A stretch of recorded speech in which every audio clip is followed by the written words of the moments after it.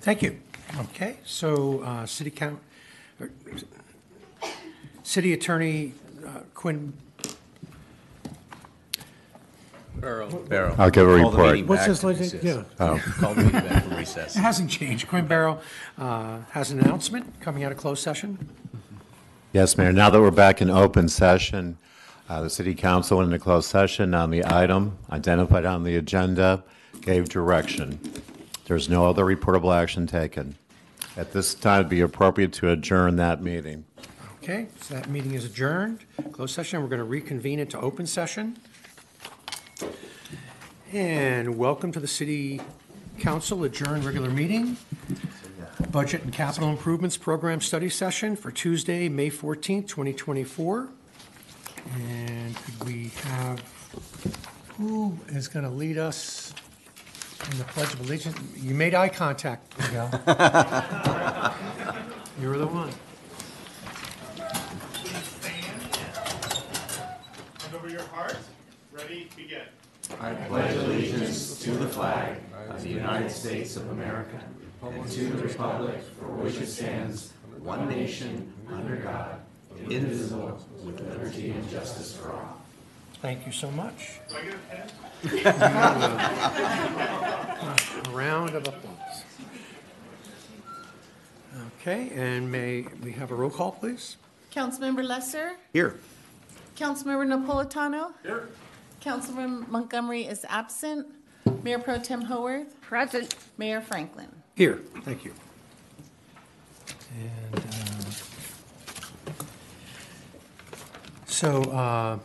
Councilmember Montgomery asked me to say that he is out of town but watching and listening on Zoom. Okay, public comments. Are there any public comments? Sorry, Mr. Mayor, can I have approval of the agenda? Oh, I'm sorry, yes. Approval, may we have a motion? So moved by Mayor Pro Tem Amy Haworth and seconded by Councilmember Lesser.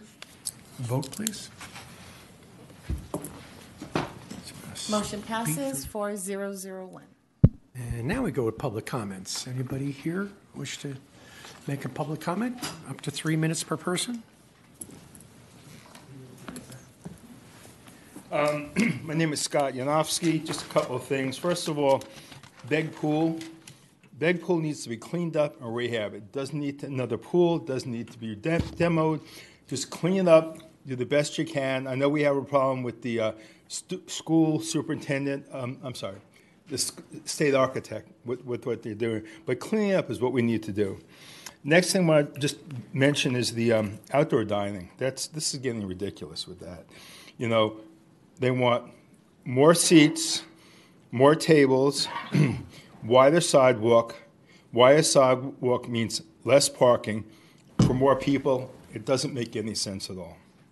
Last thing I want to talk about, can you bring up those pictures?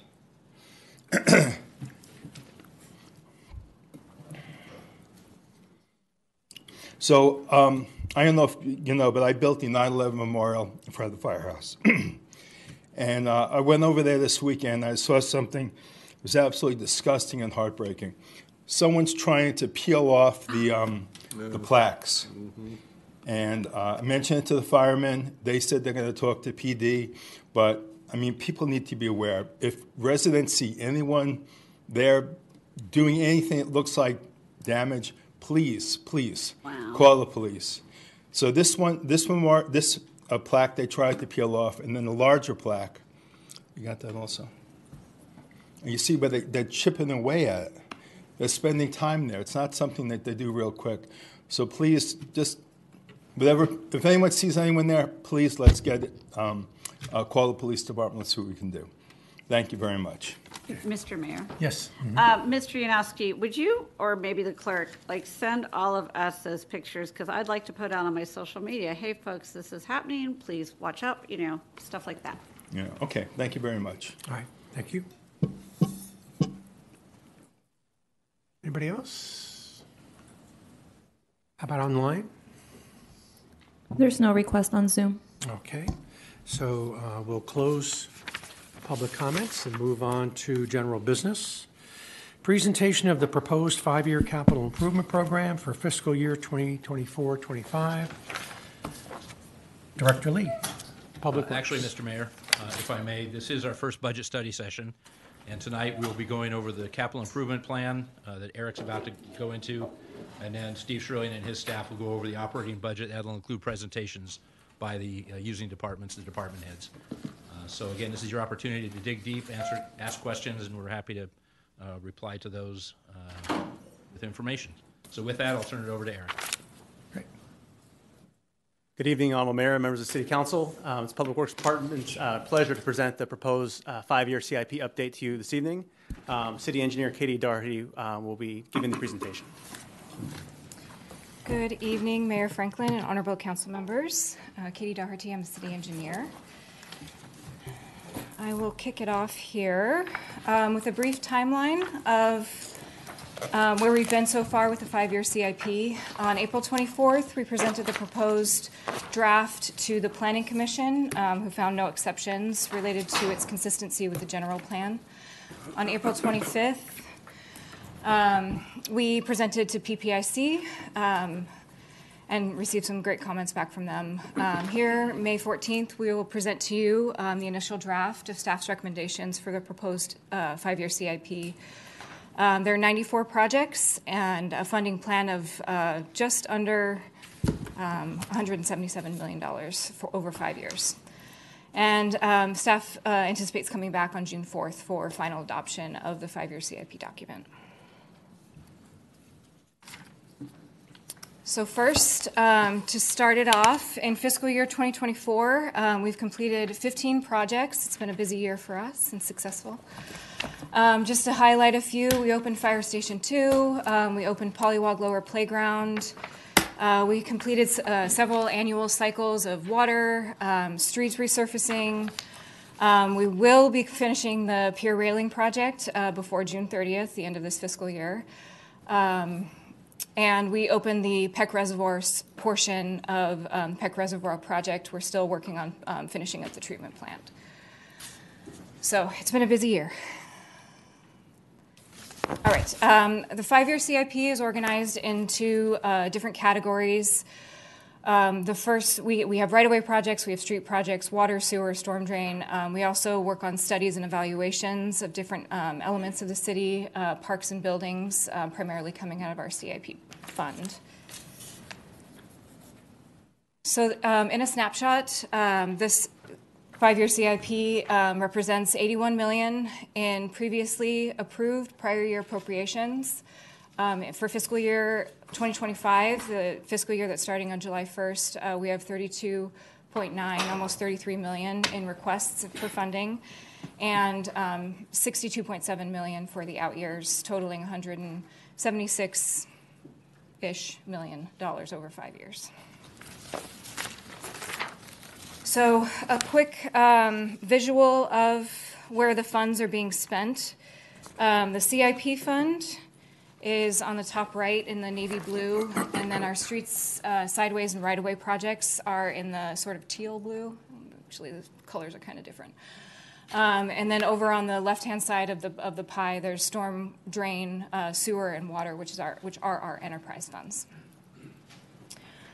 So I am going to, funding sources. The CIP fund is funded primarily through TOT, parking citations, city parking meters, grants and other funds. Our enterprise funds, as I just mentioned, are the water, sewer, and storm drain. And we have a number of other sources that we use, several grant funds, Measure R, Measure M, Measure W. We've got our undergrounding program, which is paid through assessments. We've got the pier parking lot, the state pier and parking lot fund, amongst other outside sources. Okay, so we're going to kick it off with the CIP funds. This is the AB 2766 fund and the CIP fund together. This is 30 projects, $24 million, $25 million. These are primarily buildings, parks, and some right-of-way projects are sprinkled in here. So my plan is to go through the entire, well, not the entire list. I'm going to focus on the projects that are new this year, which are the ones that are highlighted in red.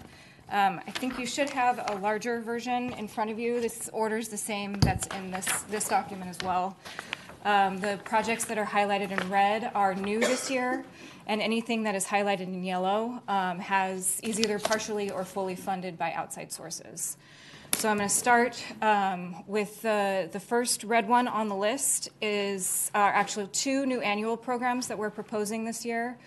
The first is for park improvements and replacements, specifically for playground equipment. This is to start collecting funds for when the playground equipment meets its useful life and needs to be replaced. We will have a bucket of money set aside specifically to do that. And similar for the next one, which is focused on sports courts. This is for resurfacing sports courts at our parks. And the majority of the funding in this category, or in this program, were previously programmed in the operating budget for both Public Works and Parks and Rec had funding set aside for the sports courts resurfacing. So we're just moving that into the CIP fund. Okay, moving down to the next red one is the sports court at Marine Avenue Park. This is to replace the pay and play facility, the existing pay and play facility. Demolishing that and putting a futsal court there. Mr. Mayor? What? What? We approve this? That was going to be my question. I don't recall there being direction on the actual use there, so I was a little confused, as I think my colleague is as well. Okay. If I can ask Director Lehman. Futsal, right? Isn't that the futsal? No, he's not here. Futsal? Or fusal? Futsal. I don't even know what it is. Futsal. It's a indoor modified soccer. It's like, So the proposal is to demolish the pay and play building and then put a futsal court in there, which is like an outside soccer game that you play with at that facility. So I believe the approval was going to come if you wanted to move forward with the project tonight as part of the CIP. Whoa, wait a minute. So we've gone out to the public with this, we've had hearings on it the last time we talked about this, it was going to be a multi-use. We're going to try different things there. And, approval of this tonight should not take the place of a council meeting where we have people show up and stakeholders provide input and things like that. So we certainly can come back and have a fuller discussion about this proposal. Absolutely. I would suggest, Your Honor, that we do that. Parks and Rec did, yes, the plan has changed in part because the Parks and Rec Commission studied it and is making this recommendation as opposed to the previous suggestion of activating in a different way. Yeah. So I'm sorry this is a surprise to you. My recollection is council expressly indicated that we were not going to program it because we had questions about a potential library, we had questions about many other uses, and deferred that decision. So I think it would be appropriate to defer that until there's more direction from council, let alone from the community, to get the input that Councilmember Napolitano just referenced. Thank you. Yes. right. Yeah, and I would just Mayor say, Pro whether we, appropriate funds or not, we'd still want to discuss it because, as you said, perhaps keeping it as a building for a library, or maybe it's pickleball rather than futsal, whatever. But so. The discussion was always going to come back to council. So just Okay. And I think it's part of the work plan also. Futsal is in the work plan? Exploring the repurposing of the pay and play. Yeah. Okay. All right. Okay, moving on to the next one on the list, number 7. Well, you guys are on the presentation at least, is replacing the fencing at Marine Avenue Park soccer field. This is a field that we just replaced the synthetic turf at. It looks wonderful. So this next item is to replace the fencing around that field. The next item is Begfield parking lot resurfacing. This is programmed for some years out. This is to resurface the parking lot that services Beg Pool and the Begfield facilities. And Yes. Sorry, can we back up? Councilmember Napolitano. So, just want to understand, since we talked about the pay and play site, there's concern, as we know, on number 5, Sand Dune Park improvements, about a potential walkway there. Now, approval of this budget isn't going to signal a approval of that, correct?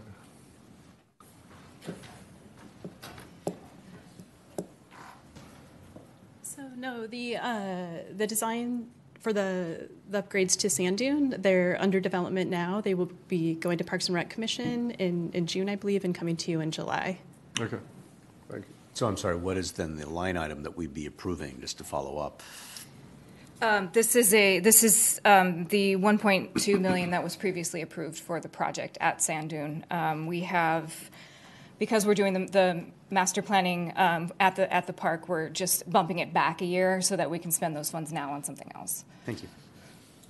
And just to be clear, that $1 million is still programmed in the 5-year CIP for Sand Dune.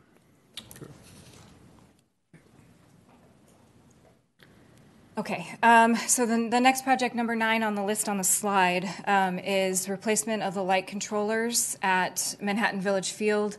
This is a project that was previously programmed some years ago. It fell off because there was a lack of funding, but we just re-injected some money into this project at the mid-year, so it's showing up back on the list for completion. And moving down to the next red one on the list, number 22, City Hall elevator modernization project. That's for this elevator here at City Hall to modernize that one with more modern equipment. 23 is irrigation for tree wells in North Manhattan Beach. This is actually funding that we already had programmed in our operating budget in Public Works. We're moving it over into the CIP. The tree wells in North Manhattan Beach are currently hand-watered with water trucks, so the idea is to bring piped irrigation and hopefully recycled water to those tree wells. And then the last red one on this list is upgrades to the electrical feed at the Public Works yard. There was a surge some years ago that damaged the meter at the yard that we need to replace in order for us to do upgrades, any upgrades to the facility moving forward. And just a note, as it relates to all the projects in the CIP fund, as noted in the operating budget staff report, as it relates to the interface between the operating budget and the capital budget, there's a $1 million infusion of general funds that is funding all of these. As well, there's an assumption that the council would want to move funding forward with bonding the city's portion of the Scout House project once we get to that point. And so those are two budget mechanisms that are allowing us to accomplish what is being proposed this evening.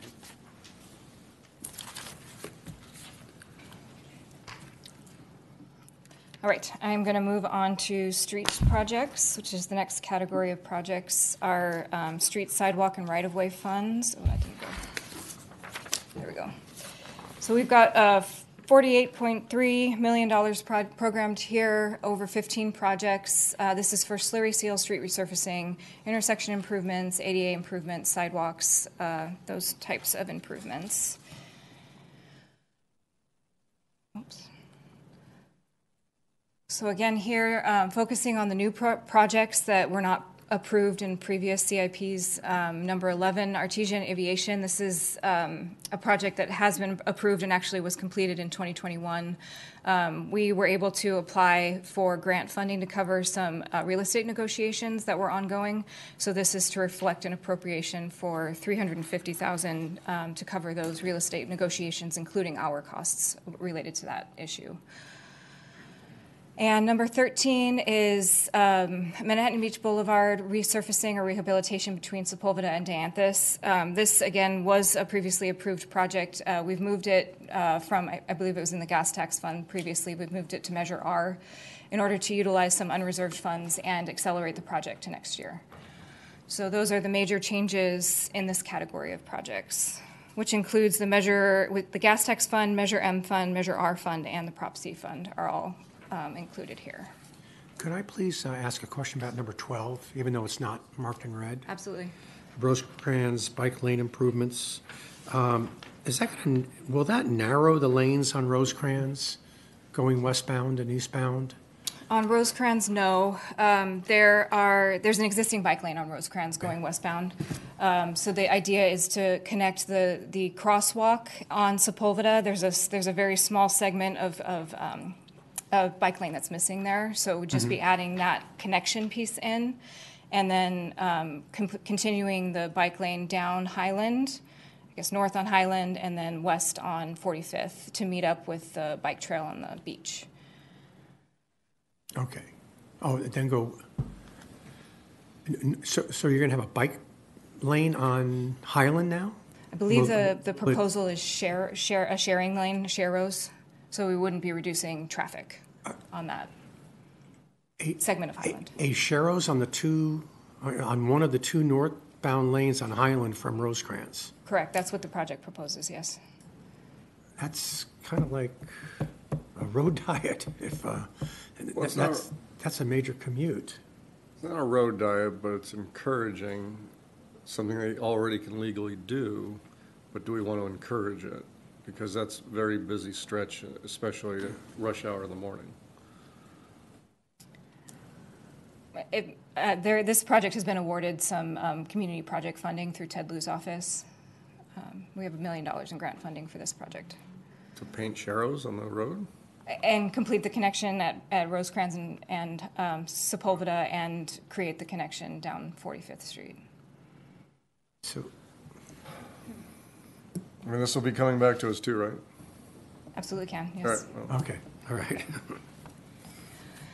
Okay, so I'm going to move on from this category to the parking fund. So I will note here that the projects that relate to Metlocks are housed here in the parking fund, so that's why you'll see some of the projects that are being proposed here are related to Metlocks. So there's 9 projects here total, total of $6.5 million. So the first one that's new is painting the Metlocks parking structure. This is the 2-level parking, Lot M, 2-level parking structure at Metlocks. The second one is, well, we have 2 new annual programs that we're proposing as part of this this fund. The first one is for parking payment facilities. This is annual money to spend on either our meters or kiosks or wherever we end up moving towards for collecting our parking revenue in the city. So this would be a funding source to support those facilities. And then the next one is an annual parking capital improvements program. So this would allow us to do improvements to, well, I guess similar to the ones that we did on Lot 3 a couple of years ago, which was some spalling repair, could be used on Lot 4 in North Manhattan, really any of the city's parking lots. This would allow us to make sure that we have money to maintain those. Your Honor, the paint Metlocks parking structure, is that repaint areas that have already been painted, or are we talking about painting areas that aren't painted now? I think it's a wholesale repaint of the parking structure. A repaint? Yes. Okay. And I have a question which we'll get into later, but I'm just wondering if these funds to try and obtain funding in advance for anticipated future capital improvements are accumulating funds at a sufficient rate to be able to have enough funding for these projects later. In other words, do we need to look at that from a policy standpoint, whether there's going to be really sufficient money coming into these funds to be adequate, anywhere near adequate?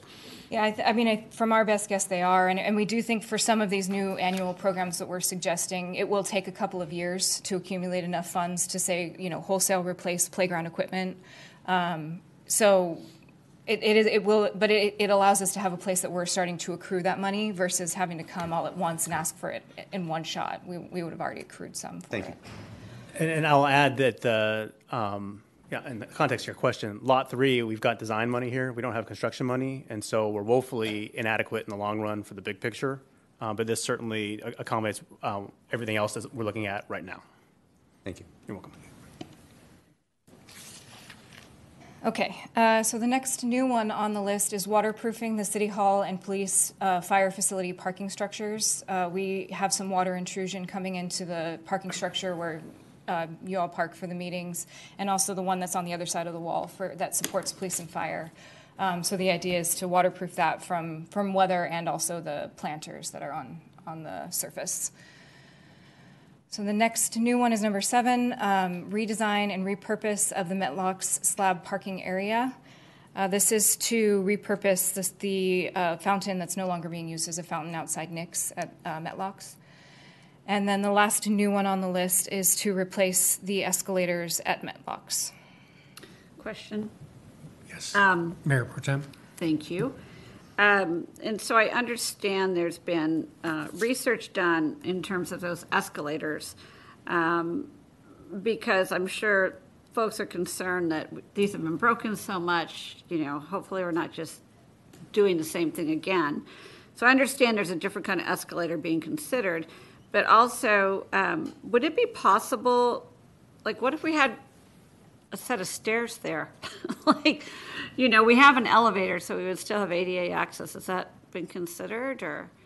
No, the options are being considered now. Okay. So we're entertaining replacing the existing escalators with new escalators. There's a possibility to modernize the existing escalators.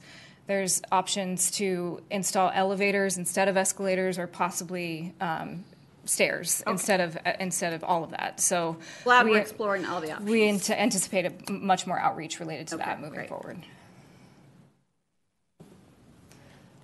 Okay. So the next up is the State Pier and Lot Fund. 2 projects are programmed here. Neither of them are new. They're all both previously approved, but one of them is our ongoing pier railing replacement project, which we'll be wrapping up this fiscal year. And then next year, we're intending to do a full-blown structural analysis of the pier to make sure it's still in good shape. So that is what's programmed there. This fund, the Grants and Other Outside Funds Fund, is a new fund that we're proposing this year. This is to be able to track all of our outside funding, grants, and other sources separately from the other funds that are really city funds. So we've collected all of the projects that have either partial or fully grant funded that don't have expenditures yet. Some of them are new, but the ones that are not new but have been moved here are just grant funded projects that we haven't started on yet. So a lot of these are repeats because they also have funds and other sources. So I'll just start up at the top. The first one is the sports court, which at Marine Avenue Park, which we discussed and will be coming back to council for further consideration. Number 3 is the Highland Corridor Complete Streets feasibility and design. The city was awarded Measure M funding to study the Highland Corridor from a complete streets aspect. Which means what? Multimodal. I know complete streets, and what are we talking about doing? Multimodal. We haven't started yet, so it could be anything, but it's really different types of transportation, pedestrian safety, improvements to crosswalks, those types of things. All right. And I'll add that once the study is done, we'll come back and we'll get some real feedback from the council on where you want to go with that. Absolutely. All right. The next new one in this list is replacing the escalators at Metlocks. For the purposes of this report, we assumed a cost share with the Tolkien Group of 75%, 25%, but those negotiations have not been completed yet. So this is just a budgeting assumption. Who gets what? This is assuming that we're paying 75%. Okay, city 75%. And then the last one on this list is intersection improvement projects that we received grant funding from the Highway Safety Improvements Program to study some intersection improvements at 2 locations in the city. Okay, moving on to our storm drain funds. This is our storm drain enterprise fund plus our Measure W fund. And this is for capital projects related to maintaining our storm drain system and also for compliance with water quality standards that have been imposed on the city. So there are 10 projects here totaling $36 million. So again, focusing on the new projects being proposed here, the first is the Manhattan Beach Dominguez Channel Stormwater Infiltration Project. You're hopefully familiar with our 28th Street infiltration project that's we're about to go out for bids on. Actually, you'll be hearing a presentation on that next week. That project is intended to address our water quality obligations within the Santa Monica Bay watershed. And so this Manhattan Beach Dominguez Channel watershed infiltration project will be its sister project addressing our water quality obligations to the Dominguez Channel watershed. So this one hasn't started yet. We're just embarking on a feasibility study to see what that would look like. But that's what that project is to meet our obligations for that watershed. And then number 4 is the Beach Cities Green Street Stormwater Infiltration Project. This is a collaborative project that we're teaming with Torrance, Redondo, and Hermosa to accomplish. It's being led by Torrance. And this is to install a number of green streets throughout the South Bay. 2 of them are being proposed for our city. And this is actually a project that's been on the list for a while, but we're proposing increasing the funding. They're planning to bid it this summer and anticipating that bids may come in high. We're programming a little bit more money for that to make sure that we can cover our aspect of that. And could you explain what green streets, what it means? Is it just about how the stormwater drains? Yeah, green streets are usually multi-benefit projects that are typically targeted for treating stormwater, collecting the stormwater naturally and infiltrating it or otherwise treating it. It could be from mechanical means, but in this case, we're proposing dry wells and some bioswales, more natural means for treating the stormwater in those locations. Okay. Our Street Light and Landscape Fund, this is not new, one project. This is an annual program for maintaining the streetlights that we purchased some years back, and we are not proposing any changes here. For the Sewer Fund, this is another one of our enterprise funds. We've got 9 projects over, $26 million over 9 projects. This is to maintain our sewer pipelines and lift stations throughout the city.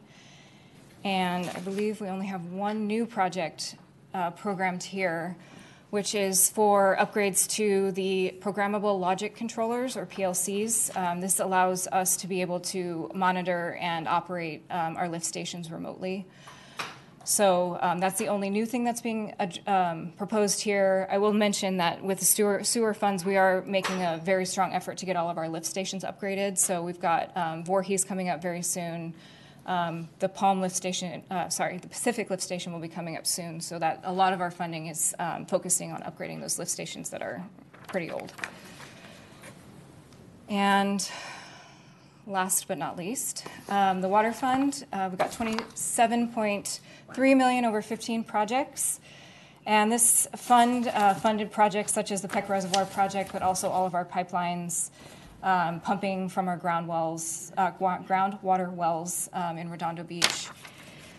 And here we've got 2 new projects that are being proposed. The first is the feasibility study for expanding the recycled water from Pollywog Park to the medians on MBB. This was per council approval at the mid-year, so we're reflecting that here.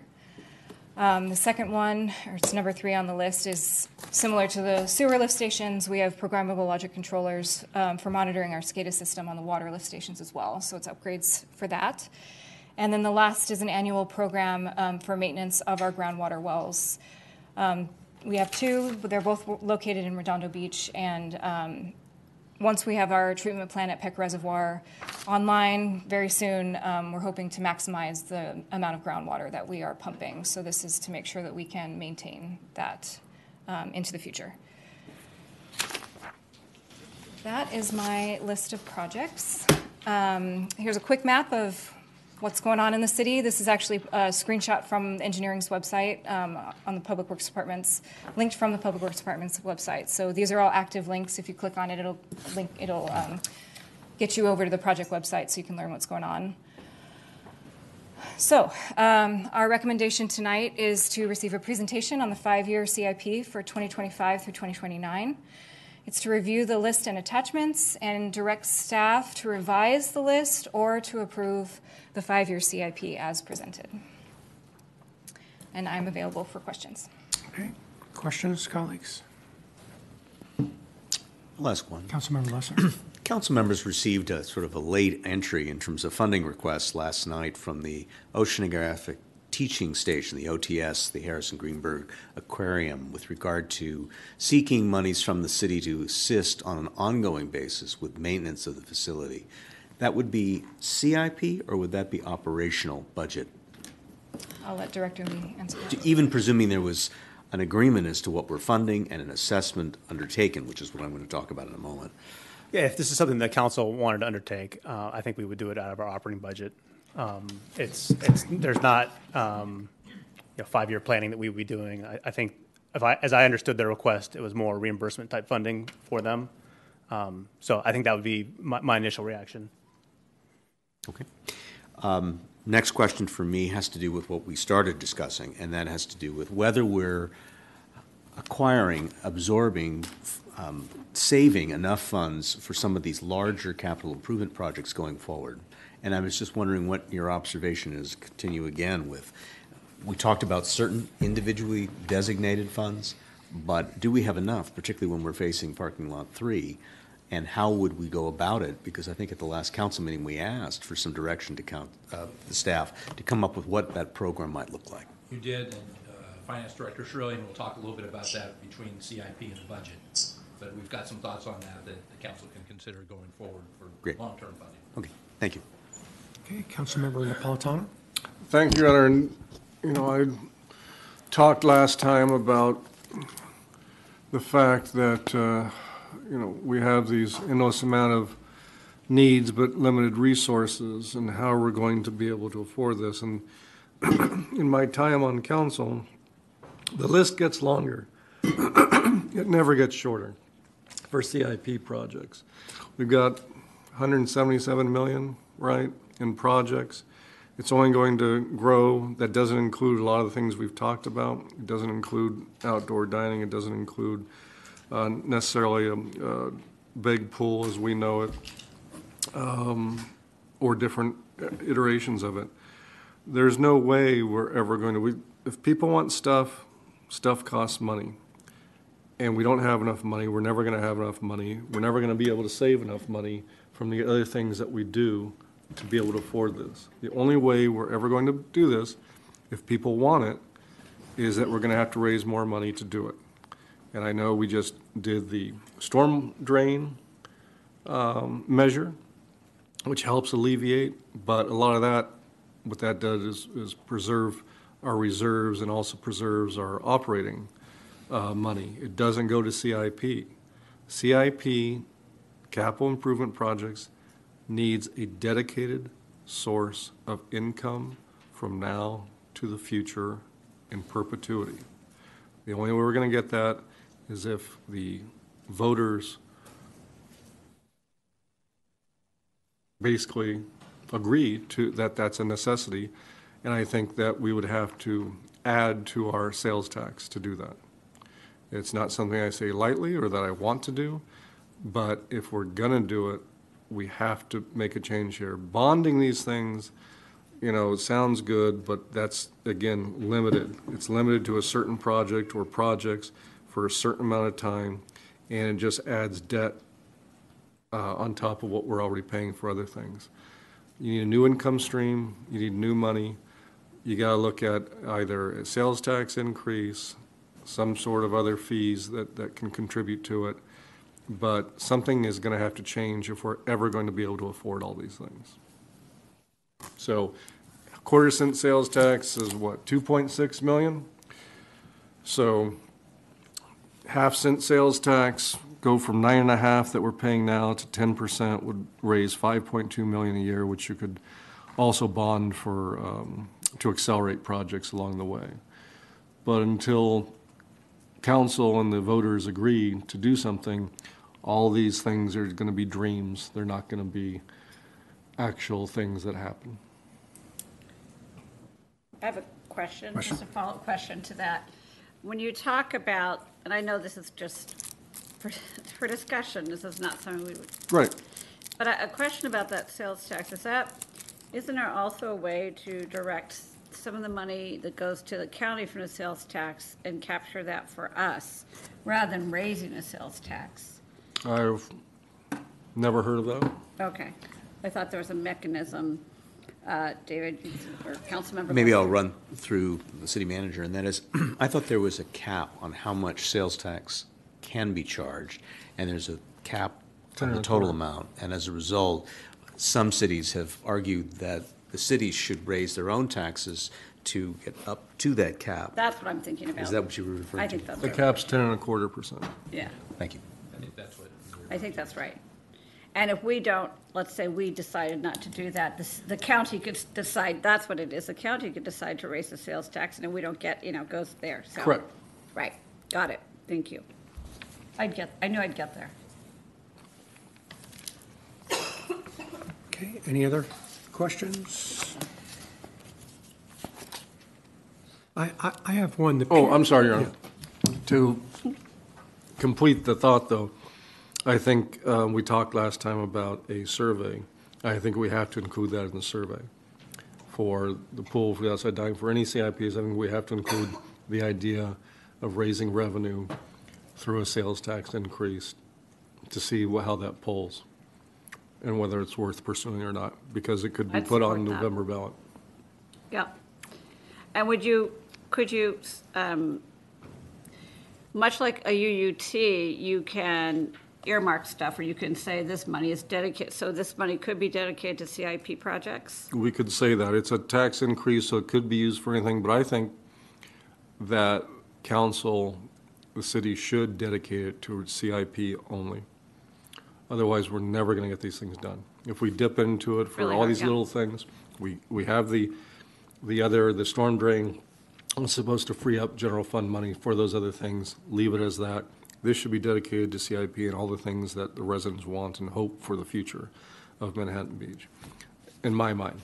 I'd support, put it on the poll, survey, whatever, get the information. Thank you, Your Honor. Want to leave that for discussion? Section, okay. So two quick questions. So the pier railing replacement, it's essentially paid for but not completed. Correct. So yeah. when will it be started? How long will it take? It's started. We have done some work on the staircases. The north staircase is open. The south one we're working on. The piers, the new railing themselves are anticipated to be delivered next week and installed very quickly. Next week.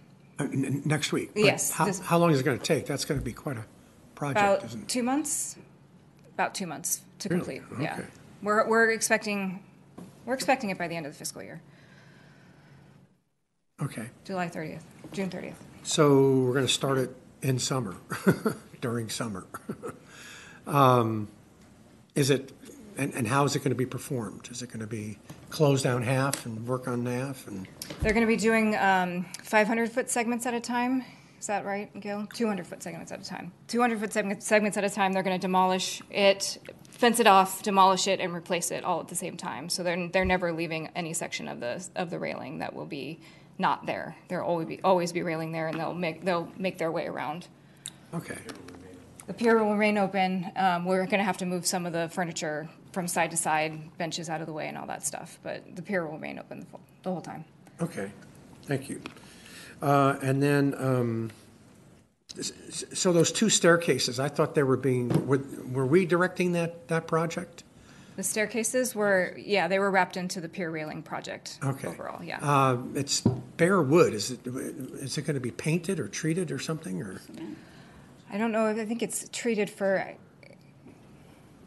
I don't want to have to be replacing Sorry, them let again me in 10 call years. Principal Engineer Gil Gamboa. This is his project, so he can answer that better than I can. Come on, the kids will miss the splinters. I know. No, I just want to Hi, last. Principal Gil Gamboa. So the staircases are wood staircases. They're the temporary wood handrails are just temporary until we get the aluminum new railing in. So when you build a staircase, you need to field measure at that time once you build it, because if you do it per plan, sometimes the railing's not going to come out exact. So will it be the supports for the hand railings as well? Will So it the be all hand metal? railings will be aluminum, just like what's on the pier. Uh-huh. And then the staircases themselves are marine-grade, pressure-treated lumber. Okay. All right, great. I was amazed. I was watching it. I don't know how they met up with the Pier Plaza. Exactly. That was pretty interesting. Engineering is magic. Yes, that's great. Okay, and this is a question, a request, and a comment maybe, but as Councilmember Napolitano mentioned, this is all going to take a lot of money. We're not going to be able to do it all at once.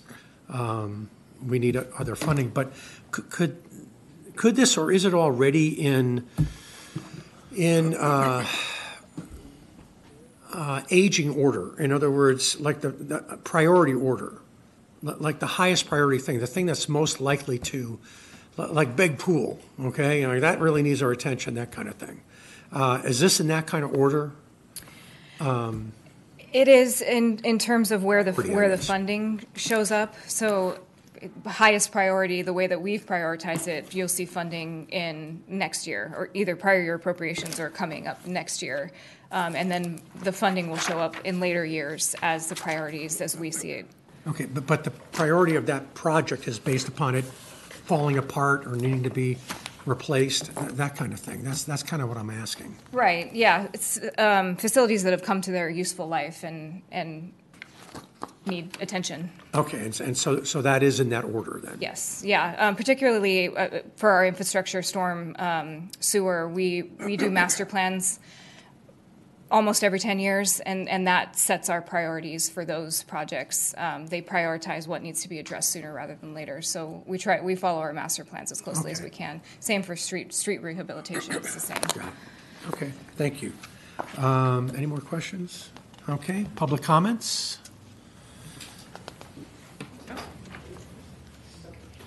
We have a waving match here going on. No, you go. No, you go. Why don't you come together? You can hold hands. Council, I'm Jonathan Tolkien with the Metlocks Project, and I just wanted to say I appreciate the partnership that we've created to enhance downtown. Now, the project opened about 19 years ago, and I think it's been a great amenity along with the downtown for all the residents and visitors. And after 19 years, there's things that need to be done. We're working closely with Public Works on some of the cosmetic upgrades to the plaza right now, and certainly the things that are on the capital improvement budget, like the escalators that we've had problems with. I think cleaning up the garage in terms of at least starting out by painting stairwells. The fountain area, since we have decommissioned the fountains, just upgrading the fountains. I don't necessarily think if it's not broken, don't fix it is kind of my mentality. So I don't want to see any of us spend money where it doesn't need to go. So like, for instance, the fountain area that's also been like a park type area in Metlocks, I think just needs some basic cosmetic work, doesn't need major improvements. And really with very limited resources, we're doing a lot right now for this summer. A few things like the escalators take a little bit more. I'm in favor of that. I'm also in favor of studying the possibility of a stair in lieu of the escalators, but I don't necessarily think that we want to start ripping the garage apart to add more elevators if we pull out the escalator. I'm good with the one elevator and stairs, or keep the escalators the way they are, and just, it works pretty well. It's not broken, let's not fix it. So I'm here if there's any questions of me. I'm now living down here. I'm around, I'm available. You have my cell phone number. Please call me anytime you need to if there's any questions about anything. Our partnership with the city, I think, has been great, and we continue to go, I think, on our side above and beyond what our agreements require. And with 11 minutes left, seconds left, that's it. Thank you, guys. Great, thank you.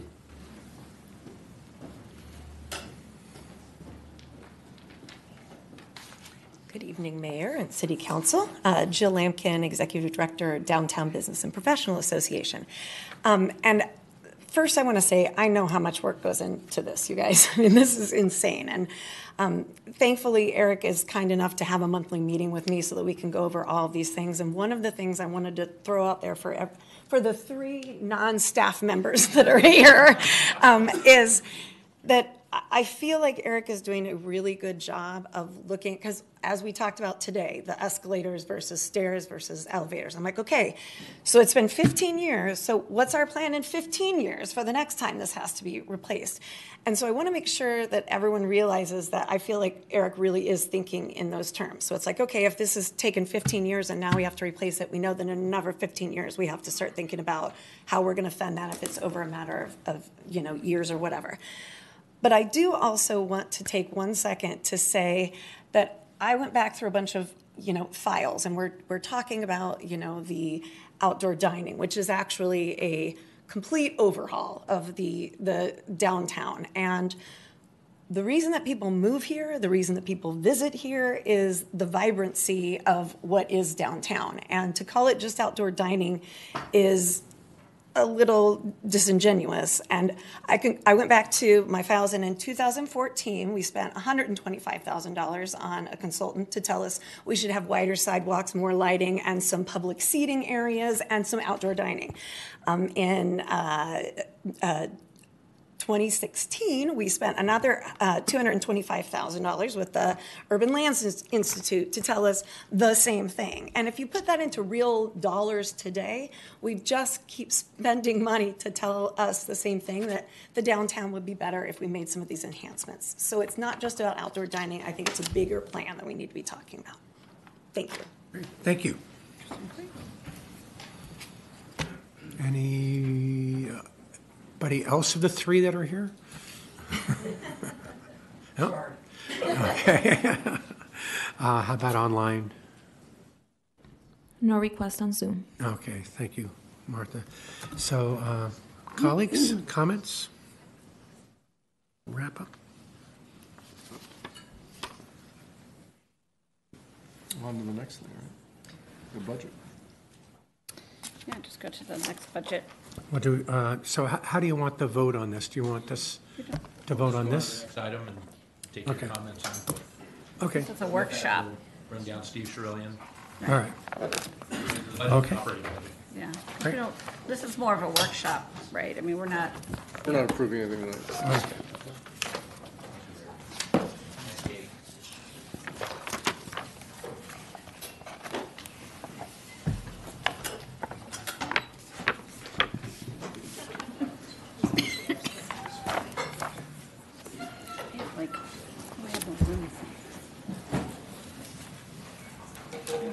So there's that.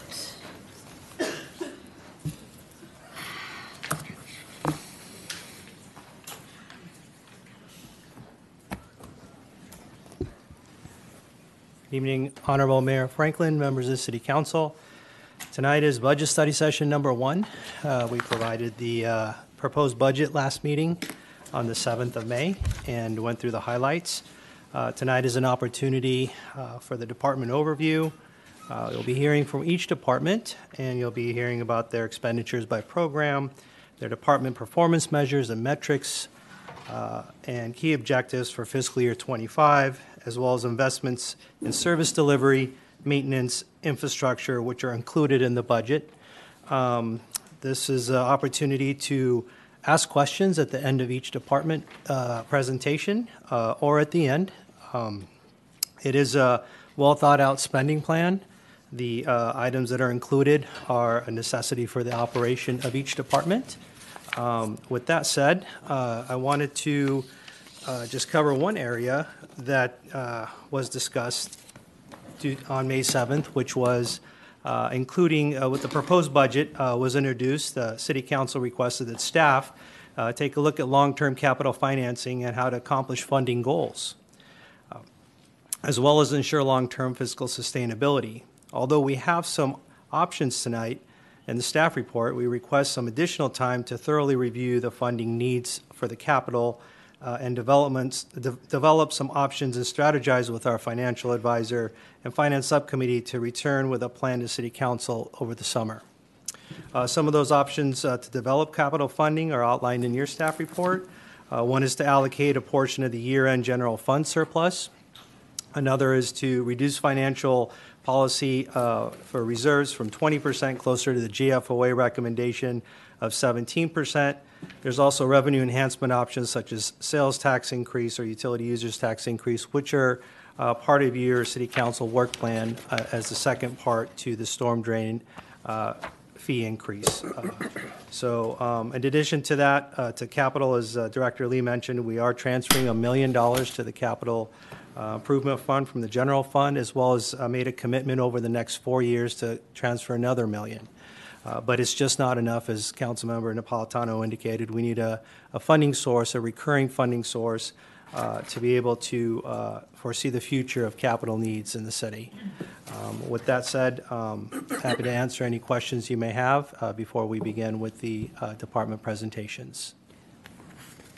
I guess the one comment I would have is we're not the only one facing this sort of challenge. Other cities face the same challenge, and I'm wondering, what are the different approaches? I think was mentioned by Councilmember Napolitano. It may well be that it is a dedicated tax going to these funds, but I think our city has been proactive with certain funds in trying to accumulate revenue, but I'm just wondering what other cities do to face this classic challenge, is there's not enough revenue to do all the things that any city would want to do. So I welcome in your report, when you report back, maybe a little bit broader survey of how other cities have approached the same problem. Certainly, and there was a mention of survey that we're currently working on that will be released to the public, and one of the items will be a sales tax. But to answer your question, what cities are doing, I did reach out to other cities. I have a peer group that I work with, and Hermosa is doing just that. They're putting a sales tax measure on in November, and that is strictly for capital improvement.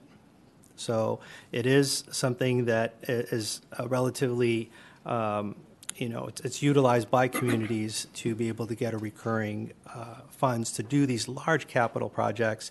Even when you go to debt service on these, you still have to pay the debt service. So unless you have a dedicated fund, and it doesn't have to be sales tax, there's other things that, as I mentioned, but it's not going to solve the problem because you need recurring revenues, right? So, but we'll definitely take a look at that and when we report back as to what other cities are doing for funding. But from my feedback that I got from my peer group, which is limited to the South Bay, is that they're looking for revenue sources such as a sales tax measure. Thank you. So I have a question on top of that. And how does that measure pass? Is it a 2/3 to increase the sales tax? If it's a specific, if it's a specific tax, it'd be a 2/3 tax. If it was a general tax, it'd be majority plus one. Right. What happens though, a lot of times, they'll put an advisory measure on along with the sales tax for the general, where you put a question to the public, should this be set aside for exclusive CIP use? Right. And, if it passes, then that generally passes as well. Didn't we do that for the TOT? Seem to remember some language like that. We did, yeah. Okay, great. Thank you. And so the 50% plus one, in light of the taxpayer protection measure that is probably going to make it to the ballot. If that gets passed, then it's retroactive, and everything has to be 2/3. Yeah, we're monitoring that right now. We don't know the specifics. That could potentially be what could happen. It is retroactive to January of 22, I believe. Yeah. But we're monitoring that right now. We really don't know. We're doing an assessment as to what we're looking at if it does pass, but we just don't know. But it will be 2/3 is the general idea. Right, okay. If it passes, it's going to end up in court anyway. Yeah. Yeah, that's going to be too major. Okay, any other questions? No? There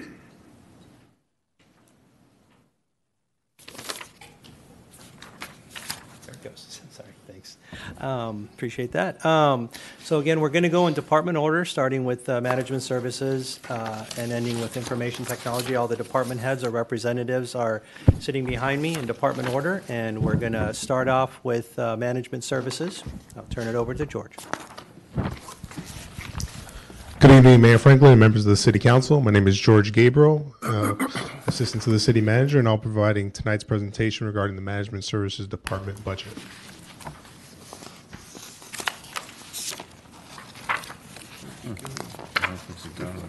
It's in a different section. Page 208. So for your reference within the budget binder, the Management Services Department budget is located on pages 85 to 116. And your green budget binder. Oh. I'm looking in the blue. Under management services? But it's also in the blue. It's also in the other.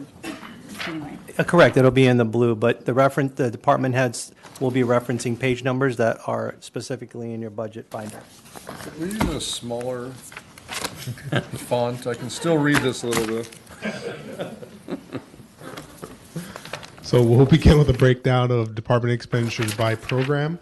Management services consists of 5 divisions: elected officials, city manager, civic engagement, city clerk, and city attorney. You'll recall that just last year, we consolidated the city council and city treasurer division budgets into an elected officials division, and we also added a civic engagement budget as well. Within the department budget, 16 positions are allocated for a total budget amount of $5.2 million. Moving on to performance measures, which you can find in the green budget binder on page 90. I'll highlight a couple of these. So as you can see, the first 2 of them are largely dependent on resident ratings provided by our survey that are not available this year, but as we typically conduct it on a biennial basis, they'll be provided next year. We typically aim for 90% ratings on both of those. And then just to highlight some of our communication efforts, the city continues to see growth on our communication efforts, and the primary social media channels of Instagram, Facebook, and Twitter, known as X. Increases range from 3 to 38%, depending on the platform. Most notably, Instagram continues to see significant growth, estimated at 38% this year.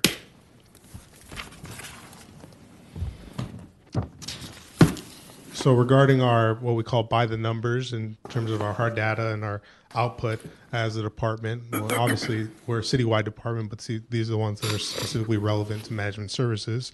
I'd like to highlight a couple of them. So we continue to see a large number of public records requests. We completed 2,946 on a citywide basis. We maintain an email distribution list of 14,000 emails. We processed 455 agenda items in 2023, executed 408 contracts last year, an increase from the 302 contracts in 2022. Followers on Instagram increased from 14.5 thousand to 18.3. Homelessness continues to remain stagnant, but it's only done by our outreach efforts that the city council has continued to invest in. We assisted 97 unique homeless clients in Manhattan Beach, increasing from 90 from the prior year.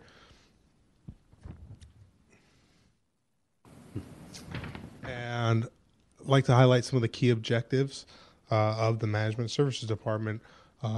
Some of these are ongoing. Obviously, City Council places a large emphasis on community priorities, infrastructure, which we discussed today, then the work plan items, public safety.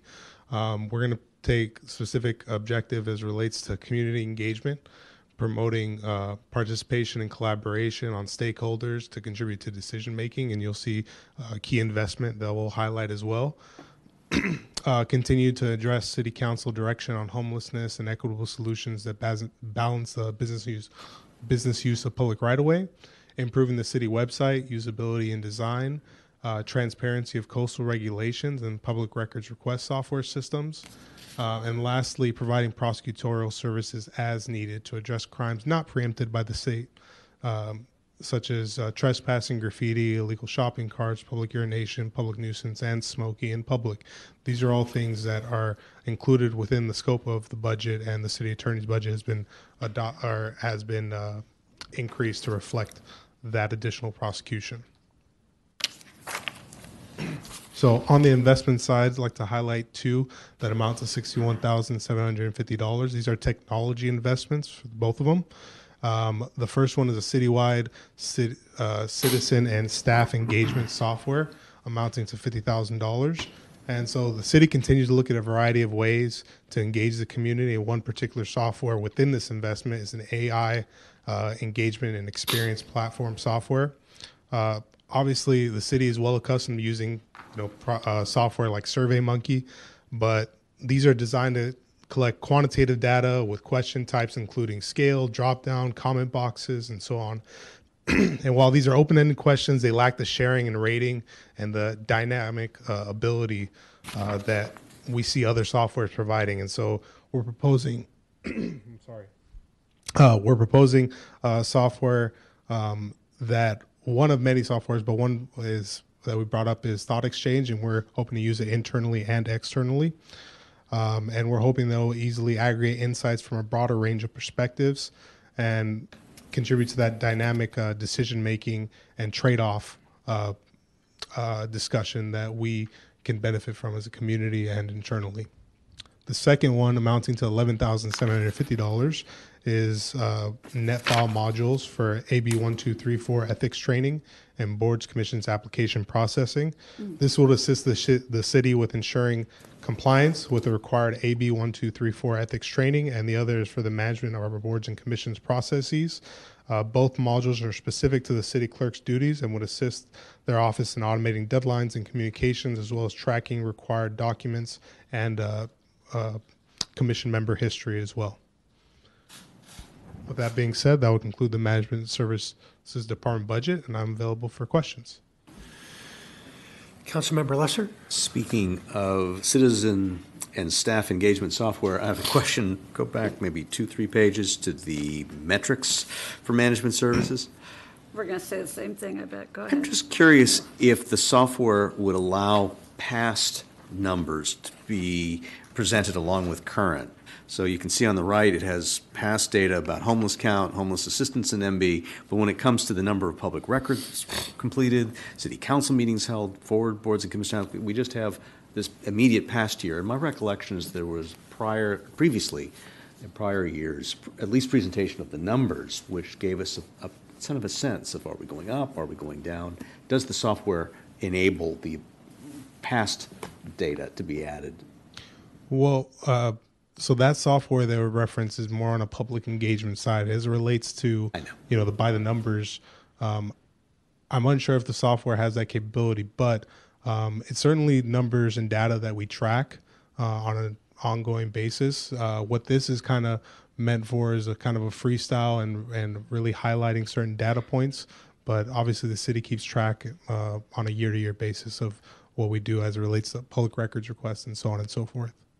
And even this sort of high-level presentation would be helpful to have an idea of whether we're going up, going down. And I recognize if the software doesn't support it, this software, then you can't do it. Yes. Thanks. Thank you. Mm-hmm. Mayor Pro Tem Haworth. Thank you, Mr. Mayor. Slightly different. I just wanted to point out that you actually drilled down to inform us that there's been 106 hours and 9 minutes of city council meetings in the past year. And I suddenly feel a lot older than I did before I looked at that number. So It feels like 105. Yeah, anyway. Great information. That's all. Is that it? Okay. I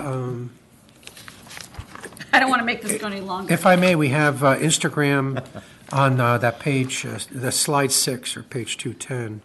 You have Instagram followers, 18.3 thousand. Again, it would be helpful to get the metrics, to see the growth pattern on that, to see what's successful.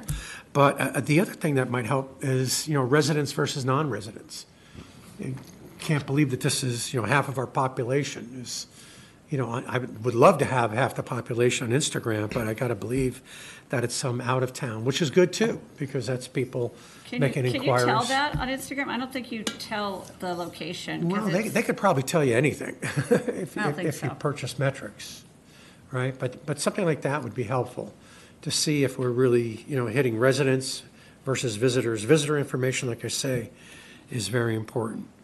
So just as you're accumulating these statistics, that would be very helpful. And obviously, Instagram wins, right, over Facebook. Yeah, Instagram is definitely a primary form of communication, not only for the city, but one that the residents as well as visitors utilize. Mm-hmm. What's Instagram? You know that it's kind of like a printed newspaper, except interweb I don't thingy. have it. All right. Okay, great. Thank you. Any other questions? We Xing? Okay, thank you very much, George. Good evening again, Honorable Mayor and members of the City Council. Steve Shirley, Finance Director, and I'll be presenting the Finance Department. So you can follow along on your green budget binder starting at 117. Our program expenditures, we have 4 programs. Administration, which handles the budget and the financial reports. Accounting, which does our payroll and AP and audit, as well as our year-end ACPR. Revenue services is cashiering, utility billing, accounts receivable, and as well as customer service. And purchase and procurement, we have a budget of about $4.8 million and 20 full-time positions. Our performance measures, I'm going to highlight a few of these, although they're all similarly important. Our first one is to continue our AAA rating. We reaffirmed that in 2021. Helps us when it comes to debt service and borrowing. Also, to attain an unmodified audit opinion. That's very important to us on an annual basis. It's the best possible opinion you can get. And we have an interim and year-end audit annually, and we strive to get that opinion, as well as attain our budget awards, which is very important, meet a certain criteria developed by the GFOA and CSMFO, and we get that annually, and we're very proud of that. I want to continue doing that. Some of our analytics, a lot of numbers here because we're out-facing when it comes to resident-centric. Have 87,000 utility bills and notices that we mail out annually.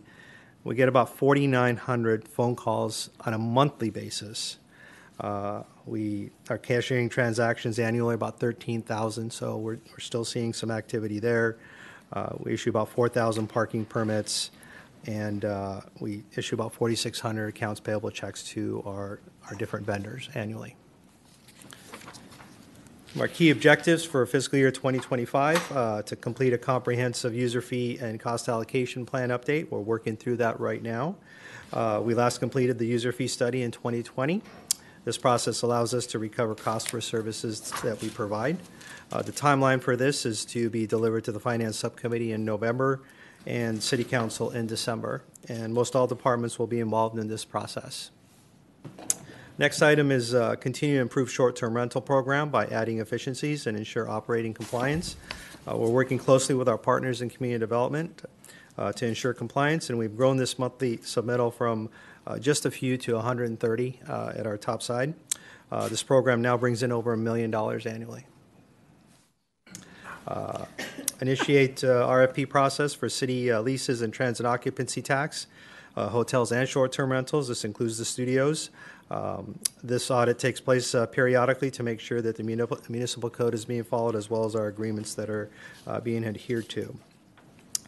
Implement financial transparency portal. We're excited about this. This portal gives us the ability to put on our website for anyone that's interested to view summary of our financial data for complete transparency, and it's part of our implementation for our ERP solution. And last but not least, it's our last major financial module, which is our licensing module. We started the Munis Enterprise Solution implementation in 2020, and this we're hoping by the end of this calendar year that we put in the last module, which is business licensing, and complete that 4-year process. We have we have a service delivery investment, which is included in the budget. And this is to add an account specialist. This is offset by a part-time reduction in hours. This is currently a part-time worker working between 30 and 35 hours a week, so it's an incremental increase to get it to net new full-time.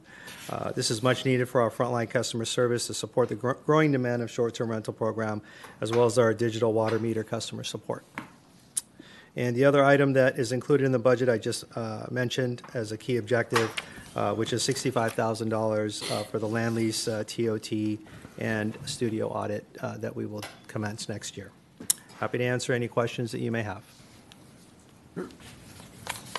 Colleagues, anybody? I just have a couple, 4,900 phone calls a month? Correct. That's like, how many per day? Divided by 20 is 250 a day? We have we have a work center on our phone calls, and it's tracked a little bit differently because we have 6 phone lines that come in, and the analytics tell us that's what we're getting calls. That's great. Yeah. Okay. And then perennial question people always ask, how much do we make on our parking citations? We issue them, they're $53, and then we pay out, I want to say, we net out about $39, so we pay out about $14 to the state for construction funds. Okay. So on a monthly basis. So we net out about $38, $39 of the $53 parking citation. Okay, great. Thank you. You're welcome.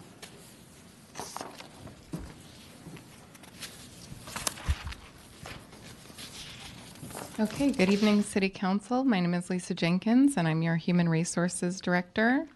We are a small but mighty department of 8 full-time employees, and we have the privilege of supporting the city's most valuable resource, which is our employees.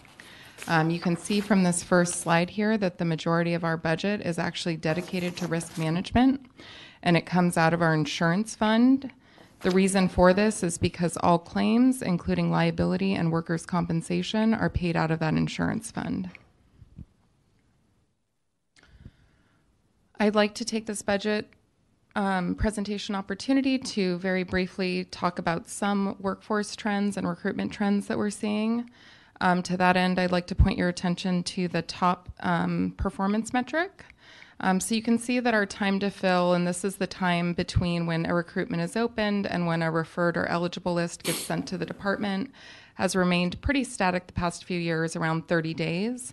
I just wanted to point to your attention that prior to 21-22, this turnaround time was actually about double this, and we've been able to reduce that time despite having 3 to 4 times the volume of recruitments that we've had in the past, and that's been with a focus on efficiency in recruitment. We've automated our online application system and evaluated our process. On this slide, I'd like to point to the years of service chart here as it highlights some of the other needs that I'll be discussing. You can see on the breakdown of full-time employees, so this is based on our active employees as of March 1st of this year rather than our budgeted employees. Employees with 4 years or less is around 44% of our total employee population. And if you carry that out to employees with 9 years or less, it's around 2/3 of our employee population. So I think this chart here underscores the need for enhanced training and development for our city employees.